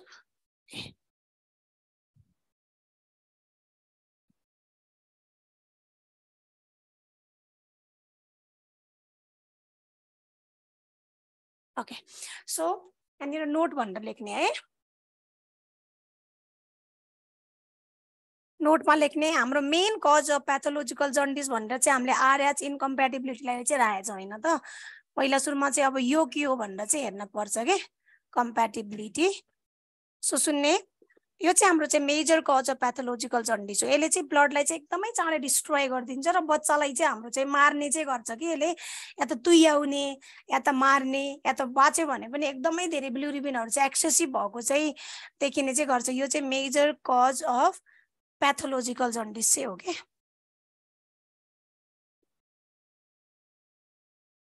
ओके जन्डिस सो हो के त यो भन्दा फेरि RH इन्कम्प्याटिबिलिटी भनेको चाहिँ रिसस फ्याक्टर इन्कम्प्याटिबल हुने हो है त रिसस फ्याक्टर इन्कम्प्याटिबल एनाटोमीको सरले पनि पढाउनुहुन्छ यो कुरा सो भन्नाले के हो त भन्दा फेरि इन्कम्प्याटिबल भनेको चाहिँ हाम्रो म्याच नहुने के नमस्ते म्याम नमस्ते नमस्ते नमस्ते सर म एउटा सानो नोटिस भन्दिम भन्नु न हुन्छ हुन्छ हुन्छ तपाईलाई त्यही त अहिले हुन्छ अहिले पढाइराख्नु भएको म्यामहरूको टिमले भनौँ निम्स बागबजारकै टिमले एउटा यो all in one complete question bank 3rd Edison भन्ने निकालेको छ होइन। अब त भन्न पनि पर्दैन होला, त्यही नयाँ नयाँ भर्ना हुनेहरूलाई भन्ने हो। अनि हेल्थ असिस्टेन्टको लाइसेन्सको बुक पनि निकालेको छ, अनमी सब्जेक्टिभ पनि निकालेको छ, स्टाफ नर्स सब्जेक्टिभ पनि निकालेको छ, लुम्बिनी हेल्थ असिस्टेन्ट पनि निकालेको छ। सबै बुकहरू निम्स बागबजारका प्रशिक्षकहरूले निकाल्नु भएको छ। यहाँ पढाउने सर म्यामहरू त सबैजना प्रशिक्षक नै प्रशिक्षक हुन्।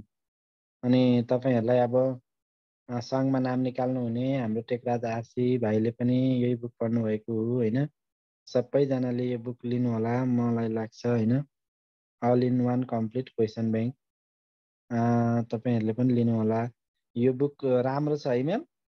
राम्रो छ मैले नै हेरेको छु। यसमा चाहिँ पुरै छ, सब्जेक्टिभ छ, अब्जेक्टिभ छ, अनि क्वेसनहरू चाहिँ कलेक्सन छ कि एकदमै धेरै। 12,000 छ हो।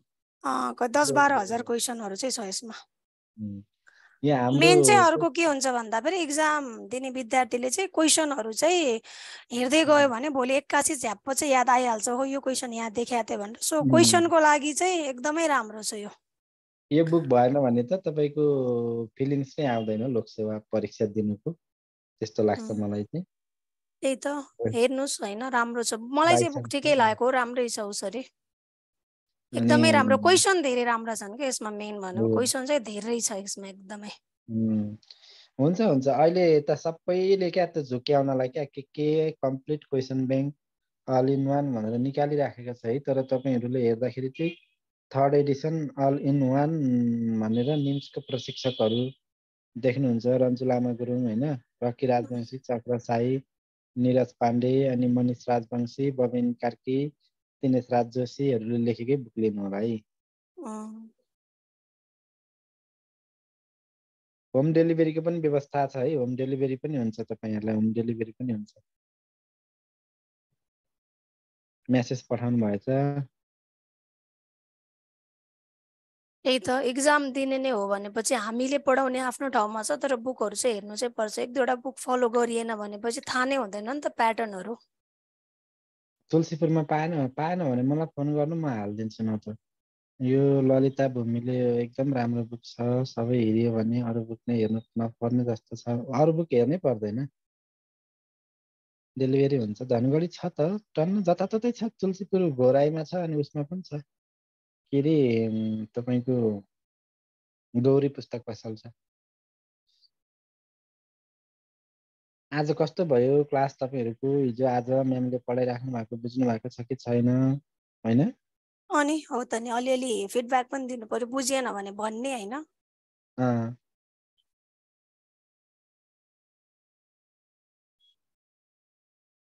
राम्रो छ भन्नुभएको छ, क्लास राम्रो आइरहेको छ फिडब्याक हजुरको। सुनिता गुरुङ, सङ्गीता। निम्समा त एकदम आक्रामक सर म्यामहरू छन् हो, नराम्रो त कोही पनि आउँदैनन्। तपाईँको त्यो के अरे निम्समा त अब त्यो कुरै नगर्नुहोस् क्या तपाईँले।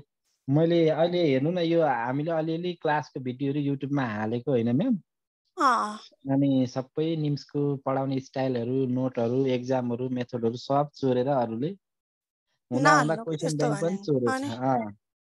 क्वेसन ब्याङ्क पनि नाम त्यस्तै राखेर बरु रिकर्डिङहरू आफ्नो स्टुडेन्टहरूलाई पठाइदियो, अनि युट्युबमा हाल्यो भने त कपी गरिहाल्छ त मान्छेले।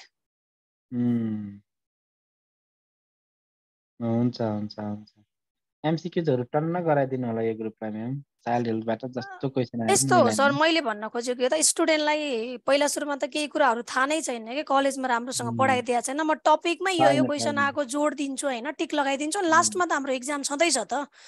त्यो आफ्नो एउटा इक्जाम हुन्छ, त्योभन्दा अगाडि पहिला टपिकलाई नै यिनीहरूलाई इन्ट्रोडक्सन गराउनै गाह्रो भइरहेछ के। अब यो पो सजिलो टपिक भयो। अब काहीँनिर कन्जेनाइटल डिजिज पढाउँदा यिनीहरूको सिलेबसमा हुन्छ, तर यिनीहरूले पढेकै हुँदैन के। अनि त्यो कारणले मैले चाहिँ टिक लगाइदिनु पर्छ, यो चाहिँ यहाँ आएको छ तर यो टपिक यो हो भनेर मैले बुझाउनु पर्छ कि सर। म्यामले त राम्रो पढाउनु भयो भनेर यहाँ कमेन्ट आएको आइछ। निम्समा त त्यस्तो नराम्रो त एकजना पनि छैन त, एकदमै आक्रामक। त्यही त अलिकति गाह्रो, अझै तिमीलाई अलिकति अप्ठ्यारो भनेको हामीलाई फिजिकल के अरे अनलाइन लिँदाखेरि अझ बढी हुन्छ, अझै फिजिकल पढ्यो भने अझ फाइदा होइन सर। मजाले अरूतिर सबै त निम्सको सबै टिमले छोड्यो निम्समा अनि भन्दै विज्ञापन गर्दा रहेछन्। ए हुन्छ हुन्छ हुन्छ हुन्छ हुन्छ thank you so much ma'am. Okay start गरौँ है त sir. Okay okay okay start गरौँ हामीले हाम्रो क्लासलाई। सो सुन्ने यहाँबाट चाहिँ क्वेसन आएको हुनाले चाहिँ यो टपिक चाहिँ मैले लिइदिएको। हुन त उसरी मैले कजको मात्र कुरा राख्या भयो हुन्थ्यो होइन त, तर पनि यहाँ चाहिँ एकदमै धेरै चाहिँ 2-3वटा क्वेसनहरू जोडिएको हुनाले चाहिँ हामीले चाहिँ राखेको। पहिला सुरुमा त हामीले यही बुझ्नुपर्छ, हेर इन्कम्प्याटिबल भनेको म्याच हुनु। एउटा हस्बेन्ड एन्ड वाइफमै पनि कुरा मिलेन भनेपछि त्यसलाई इन्कम्प्याटिबिलिटी भनिन्छ के। सो कुरा मिलेन अनि झगडा चाहिँ हुने हो नि त। झगडा भयो भने एउटाले एउटालाई दोष दियो, अर्कोले अर्कोलाई दोष दियो, अनि लास्टमा चाहिँ के हुन त छुट्टिनु पर्ने कुरा आउँछ कि आउँदैन त। त्यस्तै यहाँ पनि हुन्छ है। यसमा पनि के हुन्छ त भने इन्कम्प्याटिबल हुन्छ। के इन्कम्प्याटिबल भनेको चाहिँ हाम्रो रिसर्च फ्याक्टर। रिसर्च भनेको चाहिँ के हो त भन्दा एकपल्ट चाहिँ ब्लड पढाउने सरलाई पनि सोध्ने है, बुझिएन भनेपछि हाम्रो ब्लड ग्रुपिङहरू चाहिँ दुईटा छन्। एउटा चाहिँ एबिओ ब्लड ग्रुपिङ, एउटा आरएच ग्रुपिङ भनेर है। एबिओ भन्दा चाहिँ तिमीले सुनेको छौ नि, मेरो ब्लड यो हो, मेरो ब्लड ऊ हो भनेर भन्छौ कि भन्दैन। एउटा चाहिँ एबिओ ग्रुपिङ छ, एउटा चाहिँ हाम्रो चाहिँ के छ त आरएच ग्रुपिङ चाहिँ छ है। सो आरएच ग्रुपिङमा त्यस्तो त्यो एन्टिजन र एन्टिबडीको कुरा चाहिँ आउँदैन। यसमा चाहिँ एन्टिजन प्रेजेन्ट हुने, एन्टिजन एब्सेन्ट हुने, एन्टिबडी प्रेजेन्ट हुने, एन्टिबडी एब्सेन्ट हुने कुरा गर्दा ए प्लस बी प्लस होइन त, ए नेगेटिभ बी नेगेटिभ भन्छौँ भनेपछि यसमा चाहिँ त्यस्तो केही पनि हुँदैन। यसमा खालि पोजिटिभ र नेगेटिभ मात्रै हुन्छ क्या है। सो यसमा चाहिँ हाम्रो चाहिँ आरएच पोजिटिभ र नेगेटिभ मात्रै हुने गर्छ। आरएच पोजिटिभ अनि अर्को चाहिँ हाम्रो चाहिँ आरएच नेगेटिभ चाहिँ हुन्छ। म्याम कसरी त भन्दाखेरि हाम्रो ब्लडमा चाहिँ यदि हामीले चेक गर्यौँ भनेपछि पहिला त हामीलाई थाहा थिएन यो चाहिँ बाँदरबाट पत्ता लागेको हो है। पछि चाहिँ अब ह्युमनमा पनि चेक गर्दाखेरि ह्युमनमा पनि यो कुरा चाहिँ देखियो है। सो यसमा चाहिँ हामीले चाहिँ ब्लडमा चेक गर्यौँ भनेपछि हामीले चाहिँ एउटा चाहिँ इम्युनोग्लोब्युलिन डी भन्ने चाहिँ हुन्छ।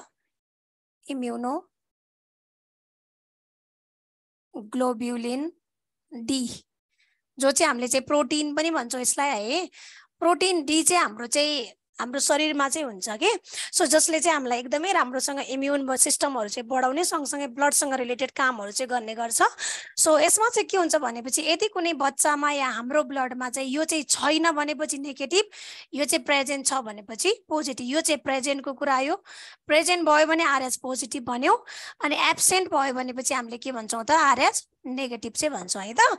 सो अब चाहिँ हामी यहाँ कहाँ जान्छौँ त भन्दा हाम्रो टपिकमा यदि होइन इफ हाम्रो चाहिँ मदर चाहिँ हाम्रो चाहिँ आरएच नेगेटिभ भयो है, नेगेटिभ भनेको यो कुरा चाहिँ आयो है। देन अर्को चाहिँ बेबी चाहिँ आरएच पोजिटिभ भयो भने अब इक्वल टु के भयो त, यो बराबर के भयो त भन्दा माइनस र प्लस भयो। भयो कि भएन त? यसले के गरायो त भन्दा माइनस र प्लस चाहिँ गरायो। माइनस र प्लस भनेको चाहिँ हाम्रो चाहिँ म्याच चाहिँ भएन, यिनी एकअर्कामा चाहिँ इन्कम्प्याटिबल चाहिँ भयो होइन त। इन्कम्प्याटिबल हुने बित्तिकै चाहिँ हाम्रो यो के भयो त, यसलाई चाहिँ हामीले के नाम दियौँ त आरएच इन्कम्प्याटिबिलिटी चाहिँ नाम दियो। ओके यहाँसम्म चाहिँ बुझियो होइन त। अब चाहिँ के हुन्छ त भन्दा यदि यो इन्कम्प्याटिबल भयो भनेपछि चाहिँ पहिलो बच्चा चाहिँ जसो तसो गरेर बाँचिहाल्छ, दोस्रो बच्चाबाट चाहिँ हाम्रो चाहिँ मर्न चाहिँ स्टार्ट गर्छ। त्यसलाई चाहिँ हामीले एउटा टर्मिनोलोजी चिन्छौँ जसलाई चाहिँ इराइथ्रोब्लास्टोसिस फिटालिस भनेर चाहिँ भन्छौँ है त। सबभन्दा बढी आएको क्वेसन चाहिँ यो आरएच इन्कम्प्याटिबिलिटीले के रिजल्ट गराउँछ। यदि आमामा नेगेटिभ र बच्चामा आरएच पोजिटिभ है पोजिटिभ भयो भनेपछि चाहिँ त्यसले चाहिँ बच्चामा चाहिँ के गराउँछ भनेर सोध्यो भने रिजल्ट के हो त भन्दाखेरि हाम्रो रिजल्ट भनेको चाहिँ नामैबाट चाहिँ र इराइथ्रो भनेको रेड ब्लड सेल, ब्लास्टोसिस भनेको चाहिँ फर्मेसनको कुरा आयो, फिटालिस भनेको चाहिँ फिटस तुइनेको चाहिँ कुरा आयो। भन्छन् नि फलानाको बच्चा चाहिँ होइन फलानाका 5वटा बच्चाहरू तुइए अरे 6औं बच्चा बाँच्यो, फलानाका 2टा बच्चा मरिसके, पेटमै एबोर्सन भयो, जन्मेको बच्चा मरेर जन्मियो भन्छौँ कि भन्दैनौँ त। सो यो केस भनेको चाहिँ यही नै हो है। यो सबैलाई इम्पोर्टेन्ट छ, सिएमएलाई पनि अनमीलाई पनि, किनभने मैले सिएमएको क्लास पनि लिन्छु यहाँ, अनमीको क्लास पनि लिन्छु। सो तिमीलाई बुझाउनु पर्ने मैले धेरै भए तापनि सो तिमीलाई पनि सोध्छ आरएच इन्कम्प्याटिबिलिटी हुँदाखेरि आमाको ब्लड ग्रुप के हुनुपर्ने हुन्छ र बच्चाको ब्लड ग्रुप के हुनुपर्ने हुन्छ भनेर सोध्यो भने आमाको नेगेटिभ, बच्चाको चाहिँ हाम्रो चाहिँ पोजिटिभ चाहिँ हुन्छ, जसले गर्दा चाहिँ हाम्रो इराइथ्रोब्लास्टोसिस फिटालिस चाहिँ निम्त्याउने चाहिँ गर्छ। देन अब चाहिँ हामी नेक्स्ट कुरामा अब भइहाल्यो रे है, पहिलो बच्चा जहिले पनि यसमा बाँच्ने हुन्छ। ओके, पहिलो बच्चालाई त्यस्तो असर चाहिँ पार्दैन। दोस्रो बच्चाबाट चाहिँ यदि आमाले एन्टी डी गामा ग्लोब्युलिन इन्जेक्सनहरू चाहिँ लाएको रहेनछ भनेपछि दोस्रो बच्चा 100मा 100% चाहिँ तुइने चाहिँ हुन्छ के है, तुइने मर्ने भन्ने कुराहरू चाहिँ आउँछ। सो त्यो कारणले चाहिँ हाम्रो यसको म्यानेजमेन्ट भनेको प्रिभेन्सन, म्यानेजमेन्ट भन्दा पनि हामी प्रिभेन्सन भन्छौँ। सो यदि प्रिभेन्सनको कुरा गर्छौँ भनेपछि त्यही अघि नै भने जस्तै हामीले anti D gamma globulin injection, globulin हैन 72 आवर भित्र चाहिँ हामीले चाहिँ मदरलाई चाहिँ दिनु चाहिँ पर्ने हुन्छ। आमाको दुधबाट जन्मेको बच्चालाई त्यो जान्छ र बिलिरुबिन टुक्राउनमा हेल्प गर्छ, अनि आमालाई चाहिँ एउटा भ्याक्सिनेसन जस्तो हुन्छ र आफ्नो शरीरमा रहिरहन्छ। अर्को बच्चा पेटमा बस्दाखेरि चाहिँ फेरि उसको बच्चा चाहिँ पोजिटिभ भयो भने त्यति बेलामा चाहिँ यो इन्जेक्सनले चाहिँ बचाउने चाहिँ काम चाहिँ गर्छ। सो यो कुरा चाहिँ याद चाहिँ गर्ने है। सो यो भयो हाम्रो चाहिँ आरएच इन्कम्प्याटिबिलिटीको कुरा। सो यो कारणले चाहिँ प्याथोलोजिकल जन्डिस किन हुन्छ त भन्दा यसले एक्सेसिभ ब्लड डिस्ट्रक्सनहरू चाहिँ गर्ने गर्छ। ओके, सो त्यो कारण चाहिँ हाम्रो चाहिँ यो प्याथोलोजिकल जन्डिसको मेन कज हुन्छ। आमा पोजिटिभ भयो भने केही पनि हुँदैन, आमा नेगेटिभ मात्रै भयो भने मात्रै प्रब्लम आउँछ।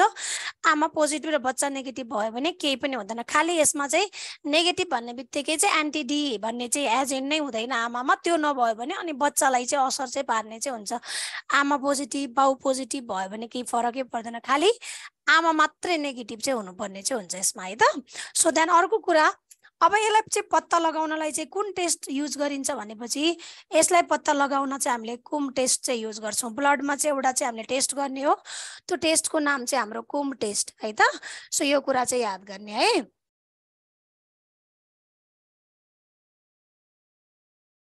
ओके, एन्टी के को लागि दिन्छ भनेर चाहिँ भनेको थियो। एन्टी डी हाम्रो चाहिँ आरएच इन्कम्प्याटिबिलिटी केसमा चाहिँ दिन्छ। ओके, यो कुरा चाहिँ याद राख्ने। ओके, सो हामीले डायग्नोज गर्नलाई चाहिँ हामीले कुम टेस्ट चाहिँ गर्छौँ। सो यो भयो हाम्रो चाहिँ आरएच इन्कम्प्याटिबिलिटीको कुरा। योभन्दा बढी हेर ब्लडमै पढ्ने है त। सो यसमा चाहिँ एउटा क्वेसन यो आउँछ, एउटा क्वेसन यो आउँछ, एन्ड एउटा क्वेसन चाहिँ यो आउँछ। ओके, तीनटा क्वेसन। नम्बर 1 क्वेसन केले टेस्ट गरिन्छ, नम्बर 2 क्वेसन चाहिँ आमा चाहिँ के हुनु पर्यो, बच्चा चाहिँ के हुनु पर्यो, देन तेस्रो क्वेसन भनेको चाहिँ यहाँनिर छ यसले चाहिँ के निम्त्याउँछ भनेर, देन लास्टमा चाहिँ प्राय जसो देखिने चौथो क्वेसन भनेको चाहिँ यो पनि एन्ड हाम्रो आरएच इन्कम्प्याटिबिलिटी भइसक्यो भने चाहिँ यहाँ छ नि त एब्सेन्ट छ नि त होइन, एन्टी डी प्रोटिन डी भनेर भनेको छौँ। यो चाहिँ हामीले चाहिँ बाहिरबाट चाहिँ इन्जेक्सन दिने हो, भ्याक्सिन दिने हो, कति आवरभित्र 72 घन्टाभित्र कसलाई, आमालाई चाहिँ दिनुपर्छ। दोस्रो बच्चाहरू चाहिँ बचाउनको लागि चाहिँ यो कुरा चाहिँ याद गर्ने है। बोथ नेगेटिभ भयो बच्यो है, जस्तै अब हुन्छ नि बोथ नेगेटिभ भन्दाखेरि कस्तो हुन्छ र, जस्तै फलानाको 4वटा बच्चा मर्यो अरे, 5औं बच्चा बाँच्यो भन्दाखेरि त्यति बेलाको केस के हुन्छ लक्कीली। त्यही भएर डक्टरहरूले के भन्छन्, बच्चा पाउने नपाउने तपाईँको हातमा, हामी त तपाईँलाई केही पनि भन्दैनौँ, तपाईँ अलरेडी नेगेटिभ हुनुहुन्छ। सो अलरेडी तपाईँको 2-3टा बच्चा तुइसक्यो भनेपछि बच्चा नजन्माउँदा राम्रो हुन्छ भनेर भन्थ्यो भने आमाले चाहिँ नमानेर नाइन म त पाउँछु हेर्छु नि के हुन्छ यो पाला बचिहाल्छ कि भनेर सोध्छ भनेपछि, जस्तै म त नेगेटिभ हो, मेरो त केही पनि चेन्ज हुनेन, म त मदर हो कि होइन, पहिलो बच्चा तुइयो, दोस्रो बच्चा तुइयो, तेस्रो बच्चा तुइयो, चौथो बच्चा चाहिँ यदि चाहिँ मेरो आरएच नेगेटिभ भएर चाहिँ बेबी आएको छ भने अनि यति बेला चाहिँ बाँच्ने चाहिँ चान्सेस चाहिँ हुन्छ। नेगेटिभ भयो भने बाँच्छ। ओके, पोजिटिभ हुने बित्तिकै मर्ने चाहिँ हुन्छ। नेगेटिभ नेगेटिभ त मिलिहाल्यो नि, म्याच भइहाल्यो नि। ओके, होइन, सो यो कुरा चाहिँ यादै राख्ने है त। आरएच नेगेटिभ भएपछि दिने म्याम भनेर के भने, आरएच नेगेटिभ भएर भन्दा नि त्यही त हो, आरएच नेगेटिभ आमा छ र बच्चा पोजिटिभ भएपछि मात्र यो चाहिँ दिने हो कि। सो यो कुरा चाहिँ याद राख्ने है। योभन्दा बढी चाहिँ मैले चाहिँ एक्सप्लेनेसन दिन चाहिँ सक्दैन अब, किनभनेपछि यो चाहिँ तिम्रो एनाटोमीको कुरा हो, तैपनि हाम्रो चाहिँ एउटा कज आएको कुराले चाहिँ हामीले चाहिँ यो चाहिँ राखिदियौँ है त। त्यहाँनिर अब चाहिँ एउटा नोट लेख्ने, जन्डिस लगभग सकियो। सो यो जन्डिस अरु कुरा अब नर्सिङ म्यानेजमेन्ट देखि लिएर अब अदर म्यानेजमेन्टहरु अब बच्चालाई बेड रेस्टमा राख्ने भाइटल साइनहरु चेक गर्ने हैन त अनि त्यसपछि खानाहरुमा चाहिँ एकदमै कन्सर्न गर्ने मेन भनेको ब्रेस्ट फिडिङ नै दिने सो यो कुराहरु चाहिँ याद चाहिँ राख्ने आफैले अब मैले चाहिँ मेन मेडिकल म्यानेजमेन्टहरु चाहिँ हेर्दै छ है त देन यसमा चाहिँ नोट भनेर चाहिँ लेख्ने नोटमा चाहिँ एउटा कुरा if jaundice occur after 14 days of birth भनेर चाहिँ भन्छ है यदि कुनै पनि जन्डिस 14 दिनपछि एक्कासी देखियो रे है 14 दिनपछि देखियो भनेपछि यसलाई कुन चाहिँ टाइप अफ जन्डिस भन्छ भनेपछि यसलाई चाहिँ हामीले प्याथोलोजिकल जन्डिस भन्छौं एउटा त हामीले 24 घण्टा अगाडि भन्यौ हैन बिफोर 24 आवर भन्यौ ओके अर्को के भन्यो भनेपछि 14 दिनको चाहिँ कुरा गर्यौ किन म्याम भन्दा फेरि यसमा के हुन्छ त भन्दा एउटा यो ट्रिटमेन्टको कुराले चाहिँ असर पार्छ के जस्तै मेरो बच्चालाई जन्डिस भयो हैन अनि जन्डिस भएपछि मैले भन्छु हे यो त नर्मल हो केही छैन हैन त सन्चो भइहाल्ला भनेर चाहिँ मैले सनलाइटमा राख्ने ब्रेस्ट फिडिङहरु चाहिँ दिने गर्छु अब आफै सोच फिजियोलोजिकल हो भने त सन्चो भइहाल्छ प्याथोलोजिकल हो भनेपछि त्यस्तो सन्चो चाहिँ हुँदैन के तर साइन एन्ड सिम्पटमहरु चाहिँ रिड्युस हुन्छ जस्तै तिमीलाई टाइफाइड भएको थियो हैन टाइफाइड भएको छ भनेपछि तिमी के गर्छौ भने प्यारासिटामोल खान्छौ अनि तिमीलाई चाहिँ फिभर चाहिँ रिड्युस भइहाल्छ के अनि रिड्युस हुनेबित्तिकै तिमी के सोच्छौ भनेपछि ओहो मलाई त सन्चो भइहाल्यो रहेनछ केही पनि खाली सामान्य ज्वरो रहेछ भनेर भन्छौ त्यसपछि आएर 2-3 दिन सिटामोल खाना रोक्यो भनेपछि फेरि तिमीलाई चाहिँ फिभर चाहिँ फर्किन्छ कि फर्किदैन किनभने चाहिँ तिमीले त टाइफाइडकै दबाई खानुपर्ने छ नि त त्यो कारणले चाहिँ हाम्रो पुनः चाहिँ टाइफाइड फर्किन्छ भनेपछि यो पनि त्यस्तै हुन्छ यसमा चाहिँ आमाहरुले के गर्छ भन्दा दूध खुवाउँछ अलिअलि चाहिँ सनलाइटमा राखिदिन्छ अनि हेर्दा फेरि चाहिँ बच्चा चाहिँ सन्चो भयो जस्तो चाहिँ देखिन्छ के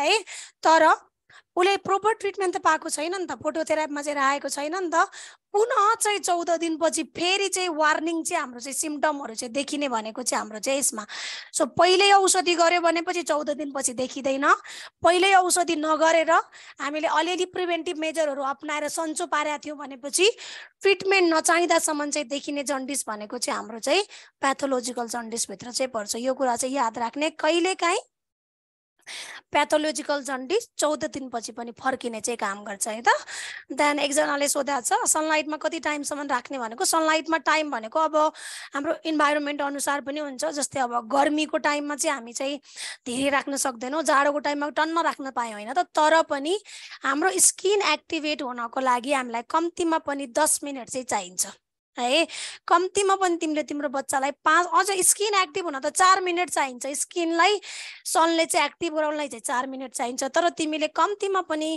सनलाइटमा चाहिँ तिमीले राख्नुपर्ने भनेको चाहिँ मिनिमम चाहिँ 10 मिनेट राख्ने हो अझ राम्रो भनेको चाहिँ 30 मिनेट पनि राम्रो नै भन्छ तर यहाँनिर क्वेशन सोध्दा फेरि कतिसम्म कम्तीमा कतिसम्म राख्ने भन्दा फेरि कम्तीमा पनि बच्चालाई चाहिँ 10 मिनेट चाहिँ राख्नुपर्ने हुन्छ किन भन्दा 4 मिनेटमा चाहिँ स्किन एक्टिभ हुन्छ भनेपछि अनि एक्टिभ भइसकेपछि गएर चाहिँ भिटामिन डी सिन्थेसिस हुन चाहिँ 10 मिनेट चाहिँ लाग्छ यो कुरा चाहिँ याद चाहिँ राख्ने है नाइ म्याम हाम्रो त आधा घण्टा राख्थ्यौ हामी त 1 घण्टा राख्थ्यौ भनेपछि इट्स फाइन तिम्रो इच्छा हो के हैन सो यो कुरा चाहिँ याद राख्ने है त सो अब जाउँ हामी हाम्रो टपिकमा पुग्यो यो भन्दा बढी नजाउँ यसमा त्यहाँ अर्को कुरा चाहिँ कर्निक टेरस भनेर भनिन्छ यो मेरो टपिक त हैन तैपनि जन्डिससँग जोडिएको हुनाले चाहिँ मैले भन्दिया हो इक्टिरस भनेको जन्डिस कर्निक टेरस भनेको के रहेछ त भन्दा फेरि यदि कुनै पनि बच्चाको चाहिँ ब्रेनमा चाहिँ जन्डिस हुन्छ भनेपछि यसलाई चाहिँ हामीले के भन्छौं त कर्निक टेरस सो सुन्ने किन यो अलग्गै पोइन्ट आयो भनेपछि जहिले पनि जन्डिस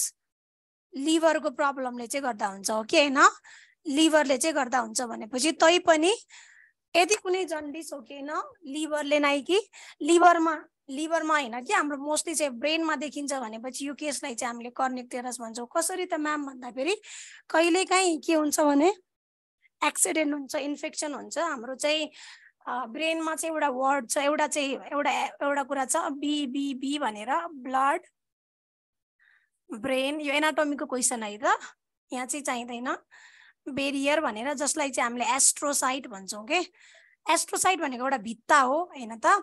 यो भित्ताले चाहिँ हरेक कुराहरू नचाहिने कुराहरूलाई चाहिँ माथि चाहिँ जान चाहिँ दिँदैन। यदि कहिले केही इन्फेक्सनको कारणले एक्सिडेन्टको कारणले चाहिँ यो चाहिँ ब्रेक भएर हाम्रो चाहिँ केही कुराहरू गएर ब्रेनमा असर पर्छ भनेपछि यसलाई चाहिँ यो भयो।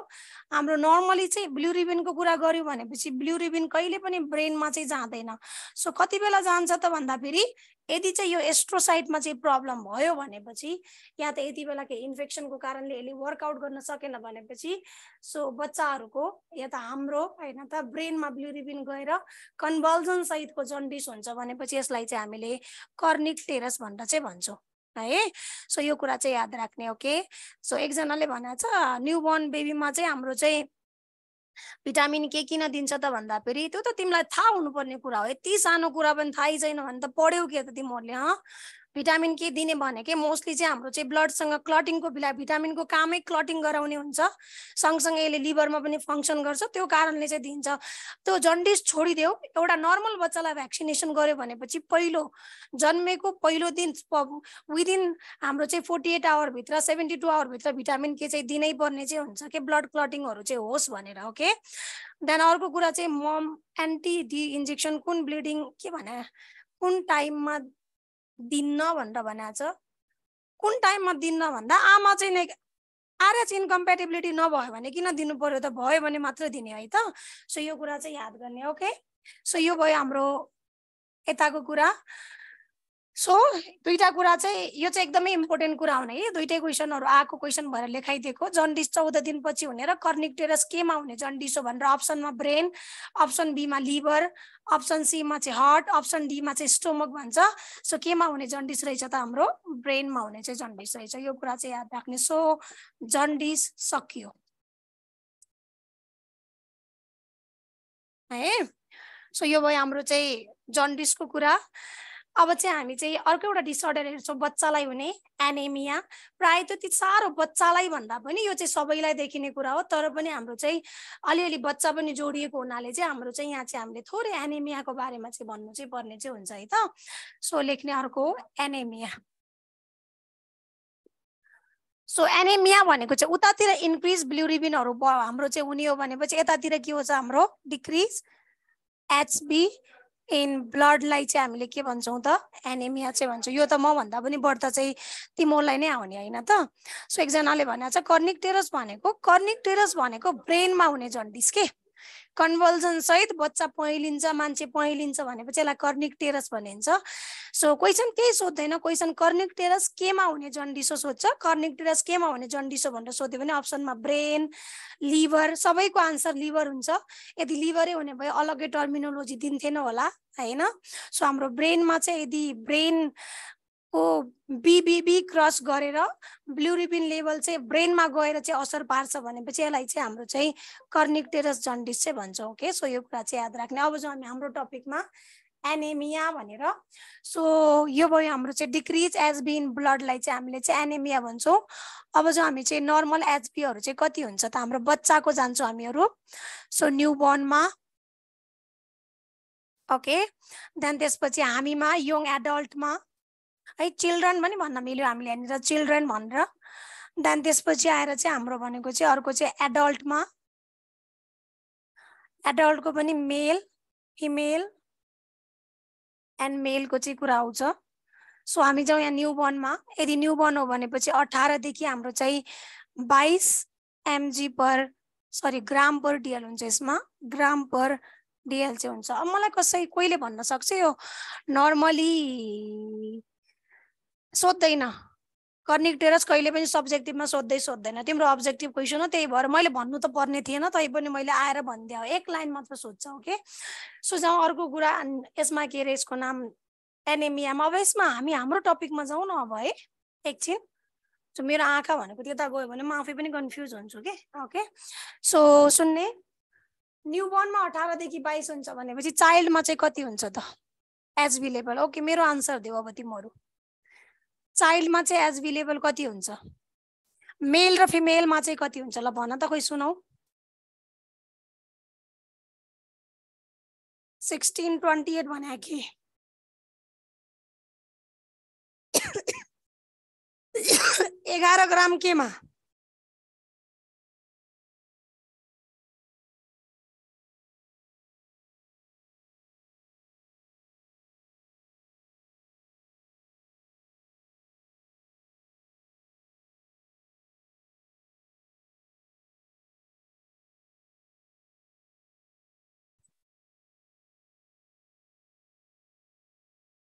ओके तिमीहरू सबै राइट छौ हेर्दैछु म तिमीहरूको आन्सरहरू ओके ओके 12 चाइल्डमा 11 ओके ओके 13 देखि 18 ओके सो सुन्ने सो यदि हामी यहाँ जान्छौँ भनेपछि यसमा चाहिँ हाम्रो चाहिँ चाइल्डमा चाहिँ 11 to 12 भनेर चाहिँ भन्छ ग्राम पर डिएल पहिला बढी हुन्छ अनि घट्छ अनि फिमेलमा चाहिँ गयो भने एडल्ट फिमेलमा चाहिँ हाम्रो 12 देखि 16 ग्राम पर डिएल भइहाल्यो देन मेलमा चाहिँ हाम्रो 13 देखि हाम्रो चाहिँ पहिला चाहिँ 13 थियो अहिले चाहिँ 14 है पुरानोमा चाहिँ 13 देखि 18 थियो अहिले चाहिँ चेन्ज भएर चाहिँ 14 देखि 18 ग्राम पर डिएल चाहिँ आएको छ यो कुरा चाहिँ याद राख्ने ओके सो यो भयो हाम्रो चाहिँ हेमोग्लोबिनको कुराहरू है नर्मल देन प्रेग्नेन्सीमा कति त भन्दा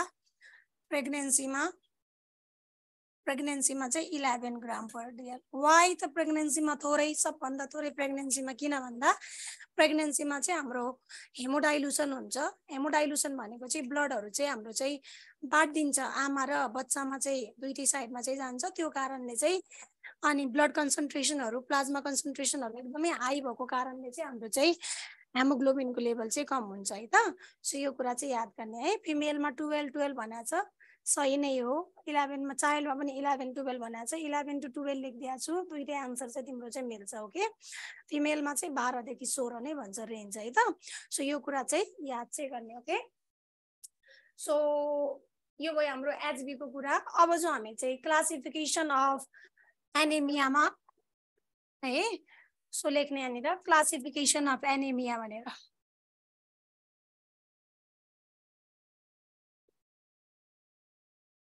एनेमिया एउटा चाहिँ WHO को क्लासिफिकेसन छ मैले पढाउने चाहिँ क्लासिफिकेसन सम्म हो अरु चाहिँ अब एनेमियाको कज एनेमियाको म्यानेजमेन्ट सबै कुराहरु छ जहाँ तिमी डिजिज कन्डिसन पढ्छौ जहाँ तिमी हाइपरटेन्सन देखि लिएर हरेक कुराहरु पढ्छौ तिमीलाई सरले नै पढाउनुहुन्छ मैले चाहिँ लिने भनेको टपिक हामीहरुको टपिक डिभाइड भएको छ म सुरुमै भनिदिन्छु तिमीहरुलाई हामीहरुको टपिकहरु कैयौं कुराहरु चाहिँ डिभाइड भएको छ जस्तै मैले CBI पढाउँदिन जस्तै मैले इम्युनाइजेसनहरु चाहिँ पढाउँदिन किन भनेपछि एकजना सर हुनुहुन्छ चक्र सर या अर्को एउटा रकी सर हुनुहुन्छ उहाँहरुले नै यो टपिकहरु चाहिँ लिनुहुन्छ जन अर्को कुरा एनेमियामा म्याम अरु कुरा किन पढाउनुहुन्न त भन्दा फेरि सरले चाहिँ डिजिज कन्डिसन पढाउनु हुने हो त्यही पढिहाल्छ what is anaemia what is the cause of anaemia what are the sign and symptom of anaemia भनेर बट सरले चाहिँ फेरि त्यहाँ पढाउँदा फेरि यो चाहिँ पढाइदिनु हुन्न क्लासिफिकेसनहरु है सो मैले चाहिँ यहाँ एनेमियाको एउटा चाहिँ एचबी को कुरा देन अर्को सँगसँगै चाहिँ मैले खाली एनेमियाको चाहिँ क्लासिफिकेसनहरु चाहिँ लिदिने हो म्यानेजमेन्टहरु चाहिँ उतैबाट हेर्ने म भन्दा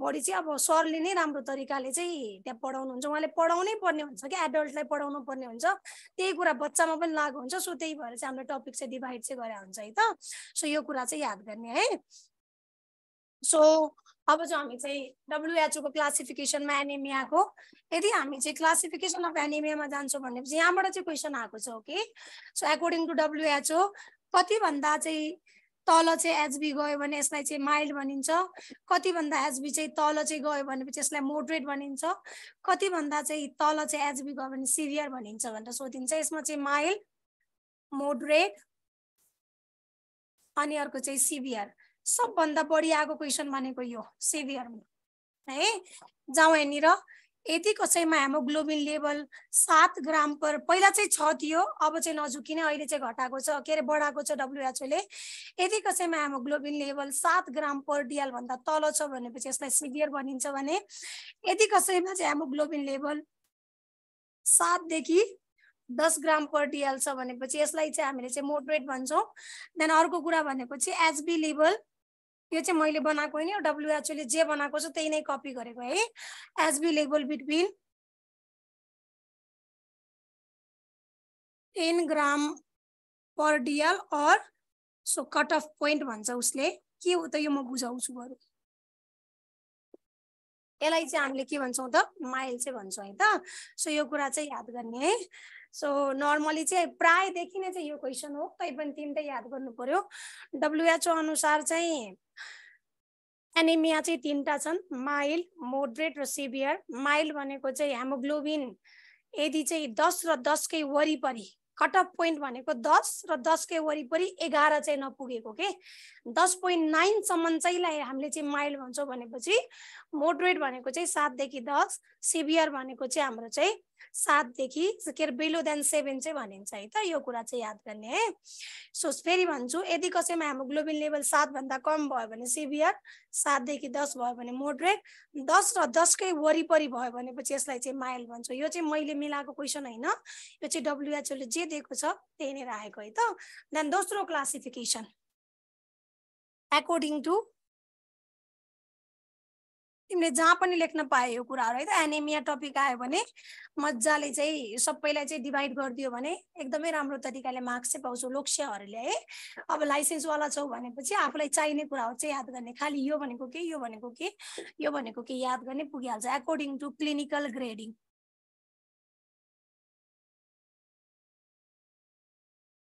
सिम्पटम यसमा चाहिँ माइल्ड, मोडरेट अनि सिभियर छ।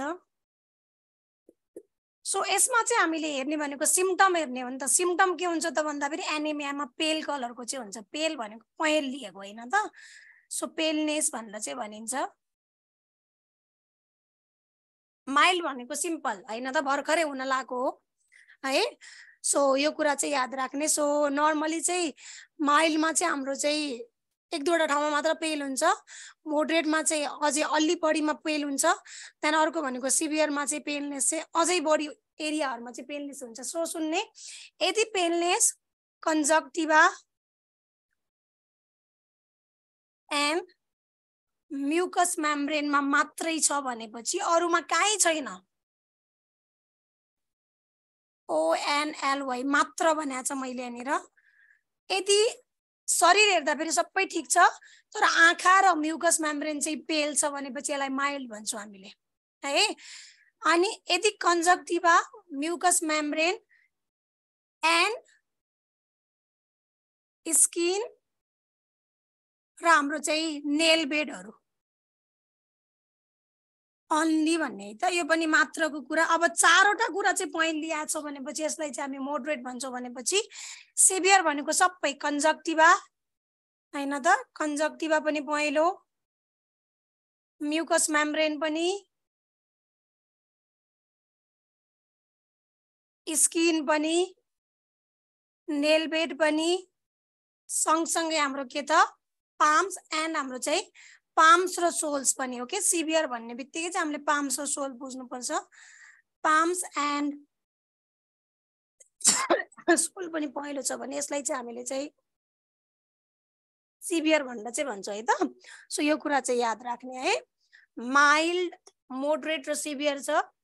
WHO ले आफ्नो आन्सर दियो, क्लिनिकल सिम्पटमले चाहिँ आफ्नो आन्सर दियो। सिम्पटम भन्ने बित्तिकै पेलनेस, पेलनेस कहाँ कहाँ भयो भने माइल्ड, कहाँ कहाँ भयो भने मोडरेट, कहाँ कहाँ भयो भने सिभियरको कुरा छ। यदि पेलनेस कन्जक्टिभा र म्युकस मेम्ब्रेनमा मात्रै छ भनेपछि माइल्ड, यदि paleness conjunctiva, mucous membrane, skin र नेल बेडमा छ भनेपछि मोडरेट, यदि पेलनेस सबैमा छ, माथिको सब कुरामा छ, सँगसँगै चाहिँ यो पाम्समा यो एरियामा हैन तल हत्केलाहरुमा चाहिँ छ भनेपछि यसलाई चाहिँ हामीले के भन्छौँ त सिभियर टाइप अफ एनेमिया भयो भन्छौँ। जस्तै सुन न, अघि मैले तिमीलाई भनेको थिएँ त उता जन्डिसमा पनि सिभियर जन्डिस चाहिँ प्याथोलोजिकल जन्डिस हो जसको चाहिँ पाम्स र सोल्सहरु चाहिँ येलो हुन्छ भनेको थिएँ कि नै त। सेम त्यही नै हाम्रो यहाँ पनि देखिन्छ के। यहाँ दुईटासम्म चाहिँ पामको कुरा आउँदैन, तल आउने बित्तिकै चाहिँ पाम्स र सोल्सको चाहिँ कुरा आउँछ। पाम्स भनेको हत्केला, सोल भनेको पाइतला पनि पुरै पेल हुन्छ भनेपछि हामीले बुझ्दा हुन्छ यो मान्छे खतम भइसक्यो अब है। लगभग यसको चाहिँ हेमोग्लोबिन लेभल चाहिँ लेस देन 7 भइसक्यो हो भनेर चाहिँ हामीले बुझ्नु चाहिँ पर्ने चाहिँ हुन्छ। सो यो भयो हाम्रो क्लिनिकल सिम्पटम अनुसारको चाहिँ classification of anaemia. Okay, then last classification पढौं। एउटा WHO ले दिएको है, अर्को चाहिँ हाम्रो चाहिँ साइन एन्ड सिम्पटम अनुसार, देन लास्ट वान भनेको चाहिँ हाम्रो चाहिँ according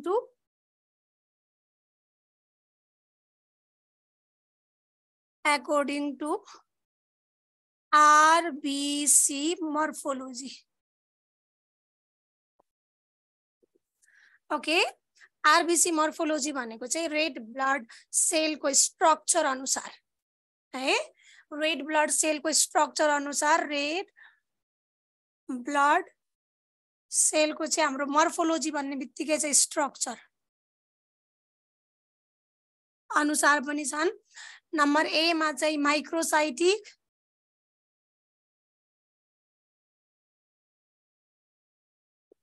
hypochromic anaemia,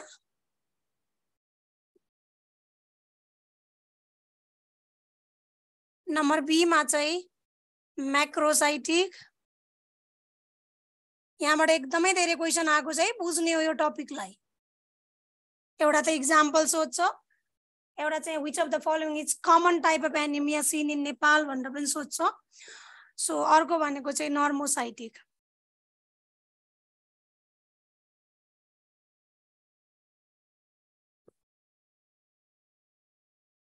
okay, so यो तीनटा क्वेशन चाहिँ एकदमै धेरै चाहिँ देखिरहेको क्वेशन है। यो चाहिँ हाम्रो आरबिसी को स्ट्रक्चर अनुसार, म्याम किन राख्यो त स्ट्रक्चर अनुसार भन्दा फेरि अहिले बुझिहाल्छ यहाँनिर। कोही साइन एन्ड सिम्पटमबाट हालेछ, कोही केबाट हालेछ भनेपछि यिनीहरू चाहिँ के हुन् त भन्दा पहिलो क्वेशन सबभन्दा बढी सोधेको चाहिँ यो तीनटामा नेपालमा सबैभन्दा कमन चाहिँ देखिने चाहिँ कुन? एउटा त हामी एक हिसाबले चाहिँ नेपालमा सबभन्दा कमन देखिने भनेर आइरन डेफिसिएन्सी एनिमिया भन्छौँ होइन त, तर त्यही आइरन डेफिसिएन्सी एनिमिया यिनी तीनटा मध्ये एउटामा चाहिँ पर्छ के है। सो त्यही भएर आइरन डेफिसिएन्सी एनिमिया भन्यो त हामीले आन्सर लेखिहाल्यौँ।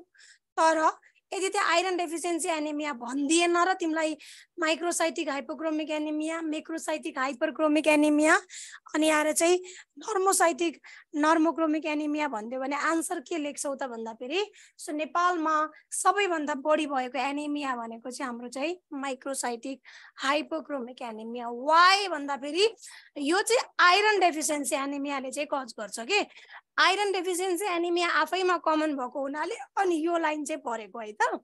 सो सर हेरौँ, तिमीलाई यहाँ केही चाहिँदैन, एक्सप्लेनेसन केही पनि गर्नु पर्दैन, खाली यो माइक्रोसाइटिक हाइपोक्रोमिक एनिमिया केले गर्दा हुन्छ, मैक्रोसाइटिक हाइपरक्रोमिक एनिमिया केले गर्दा हुन्छ र नर्मोक्रोमिक एनिमिया केले गर्दा हुन्छ भन्ने हुन्छ। पहिला सुरुमा त हामीले दुईटा कुरा चाहिँ बुझ्नुपर्छ, एउटा चाहिँ साइटिक, एउटा चाहिँ क्रोमिक। साइटिक भनेको चाहिँ सेप एन्ड साइज, क्रोमिक भनेको चाहिँ एमसीभी है।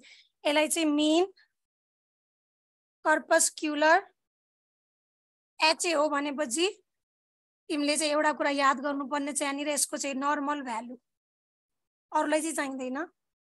नर्मल भ्यालु चाहिँ हाम्रो चाहिँ 83 देखि लिएर 100 फेम/लिटर चाहिँ हुन्छ के।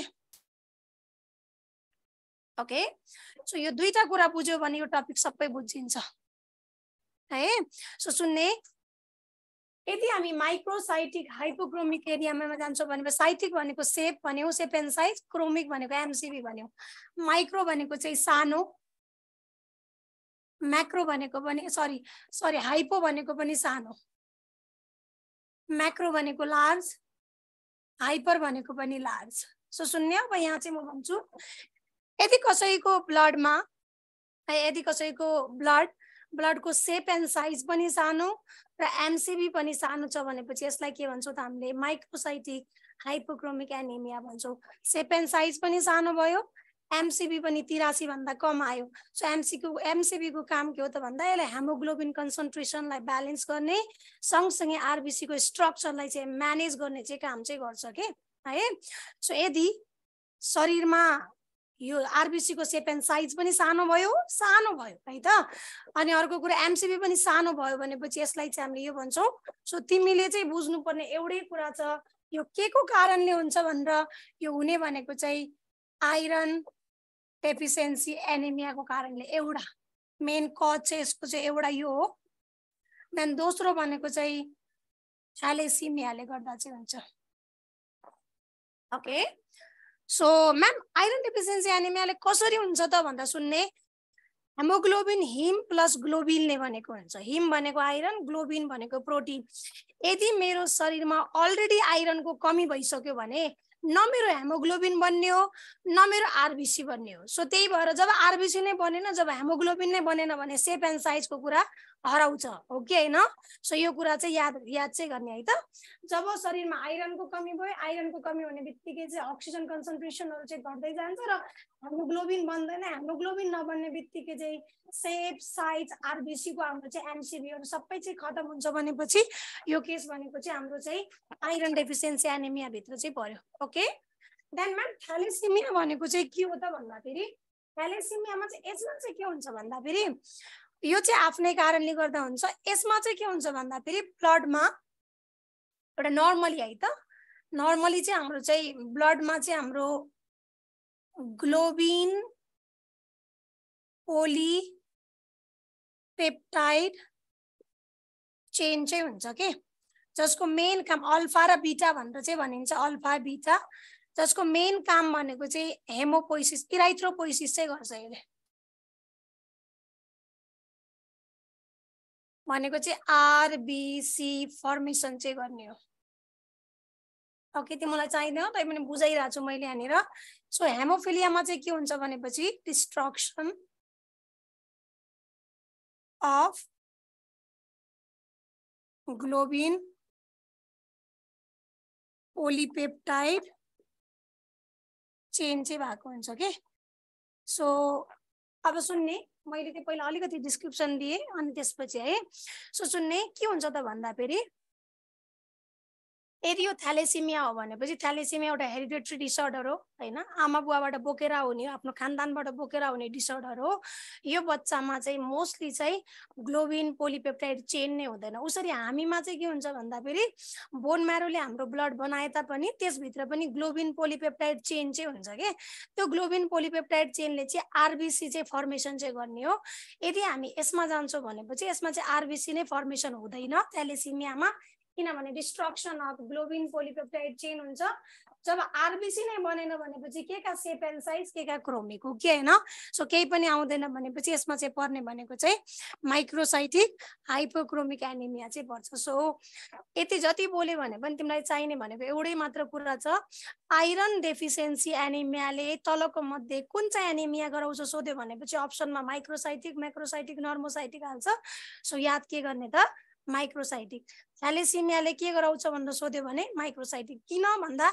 आइरन कमी भएर आरबीसी फर्मेसन हुँदैन अनि एचबी आउँदैन थ्यालेसेमियामा ग्लोबिन पोलिपेप्टाइड चेनको डिस्ट्रक्सन भइसकेपछि इराइथ्रोपोइसिस हुँदैन इराइथ्रोपोइसिस भनेकै ब्लड फर्मेसन जब ब्लड नै फर्मेसन हुँदैन भनेपछि सेप र साइजको कुरा चाहिँ आफै चाहिँ घटिहाल्छ भनेर चाहिँ यो कुरा चाहिँ याद चाहिँ गर्ने है त सो आजलाई चाहिँ यति चाहिँ गरौँ है सो यो भन्दा अगाडि चाहिँ पछि पढौला सो आज चाहिँ माइक्रोसाइटिकसम्म नै जाउँ सो म्याम हामीलाई यति धेरै डिस्क्रिप्सन गर्नुपर्छ कि नै पर्दैन तिमीले केही गर्नु पर्दैन खालि नेपालमा सबभन्दा कुन टाइप अफ कमन एन्ड कुन टाइप कमाउनु भनेर एउटा याद गरिदिने अर्को चाहिँ माइक्रोसाइटिक हाइपोक्रोमिक एनिमिया केले कज गर्छ भनेर चाहिँ दुईटा आन्सर चाहिँ याद गरिदिने ओके सो यो भन्दा अगाडि चाहिँ भोलि पढौला म्याक्रोमा चाहिँ हामी भोलि चाहिँ पढौला okay okay by thank you है सो आज चाहिँ अब सरी मेरो आवाजले नै साथ दिएन तै पनि ट्राई चाहिँ गरेको कतिले बुझ्या होला कतिले बुझेन अब सो भोलि चाहिँ फेरि चाहिँ स्टार्ट चाहिँ गरौँला okay thank you by have a good day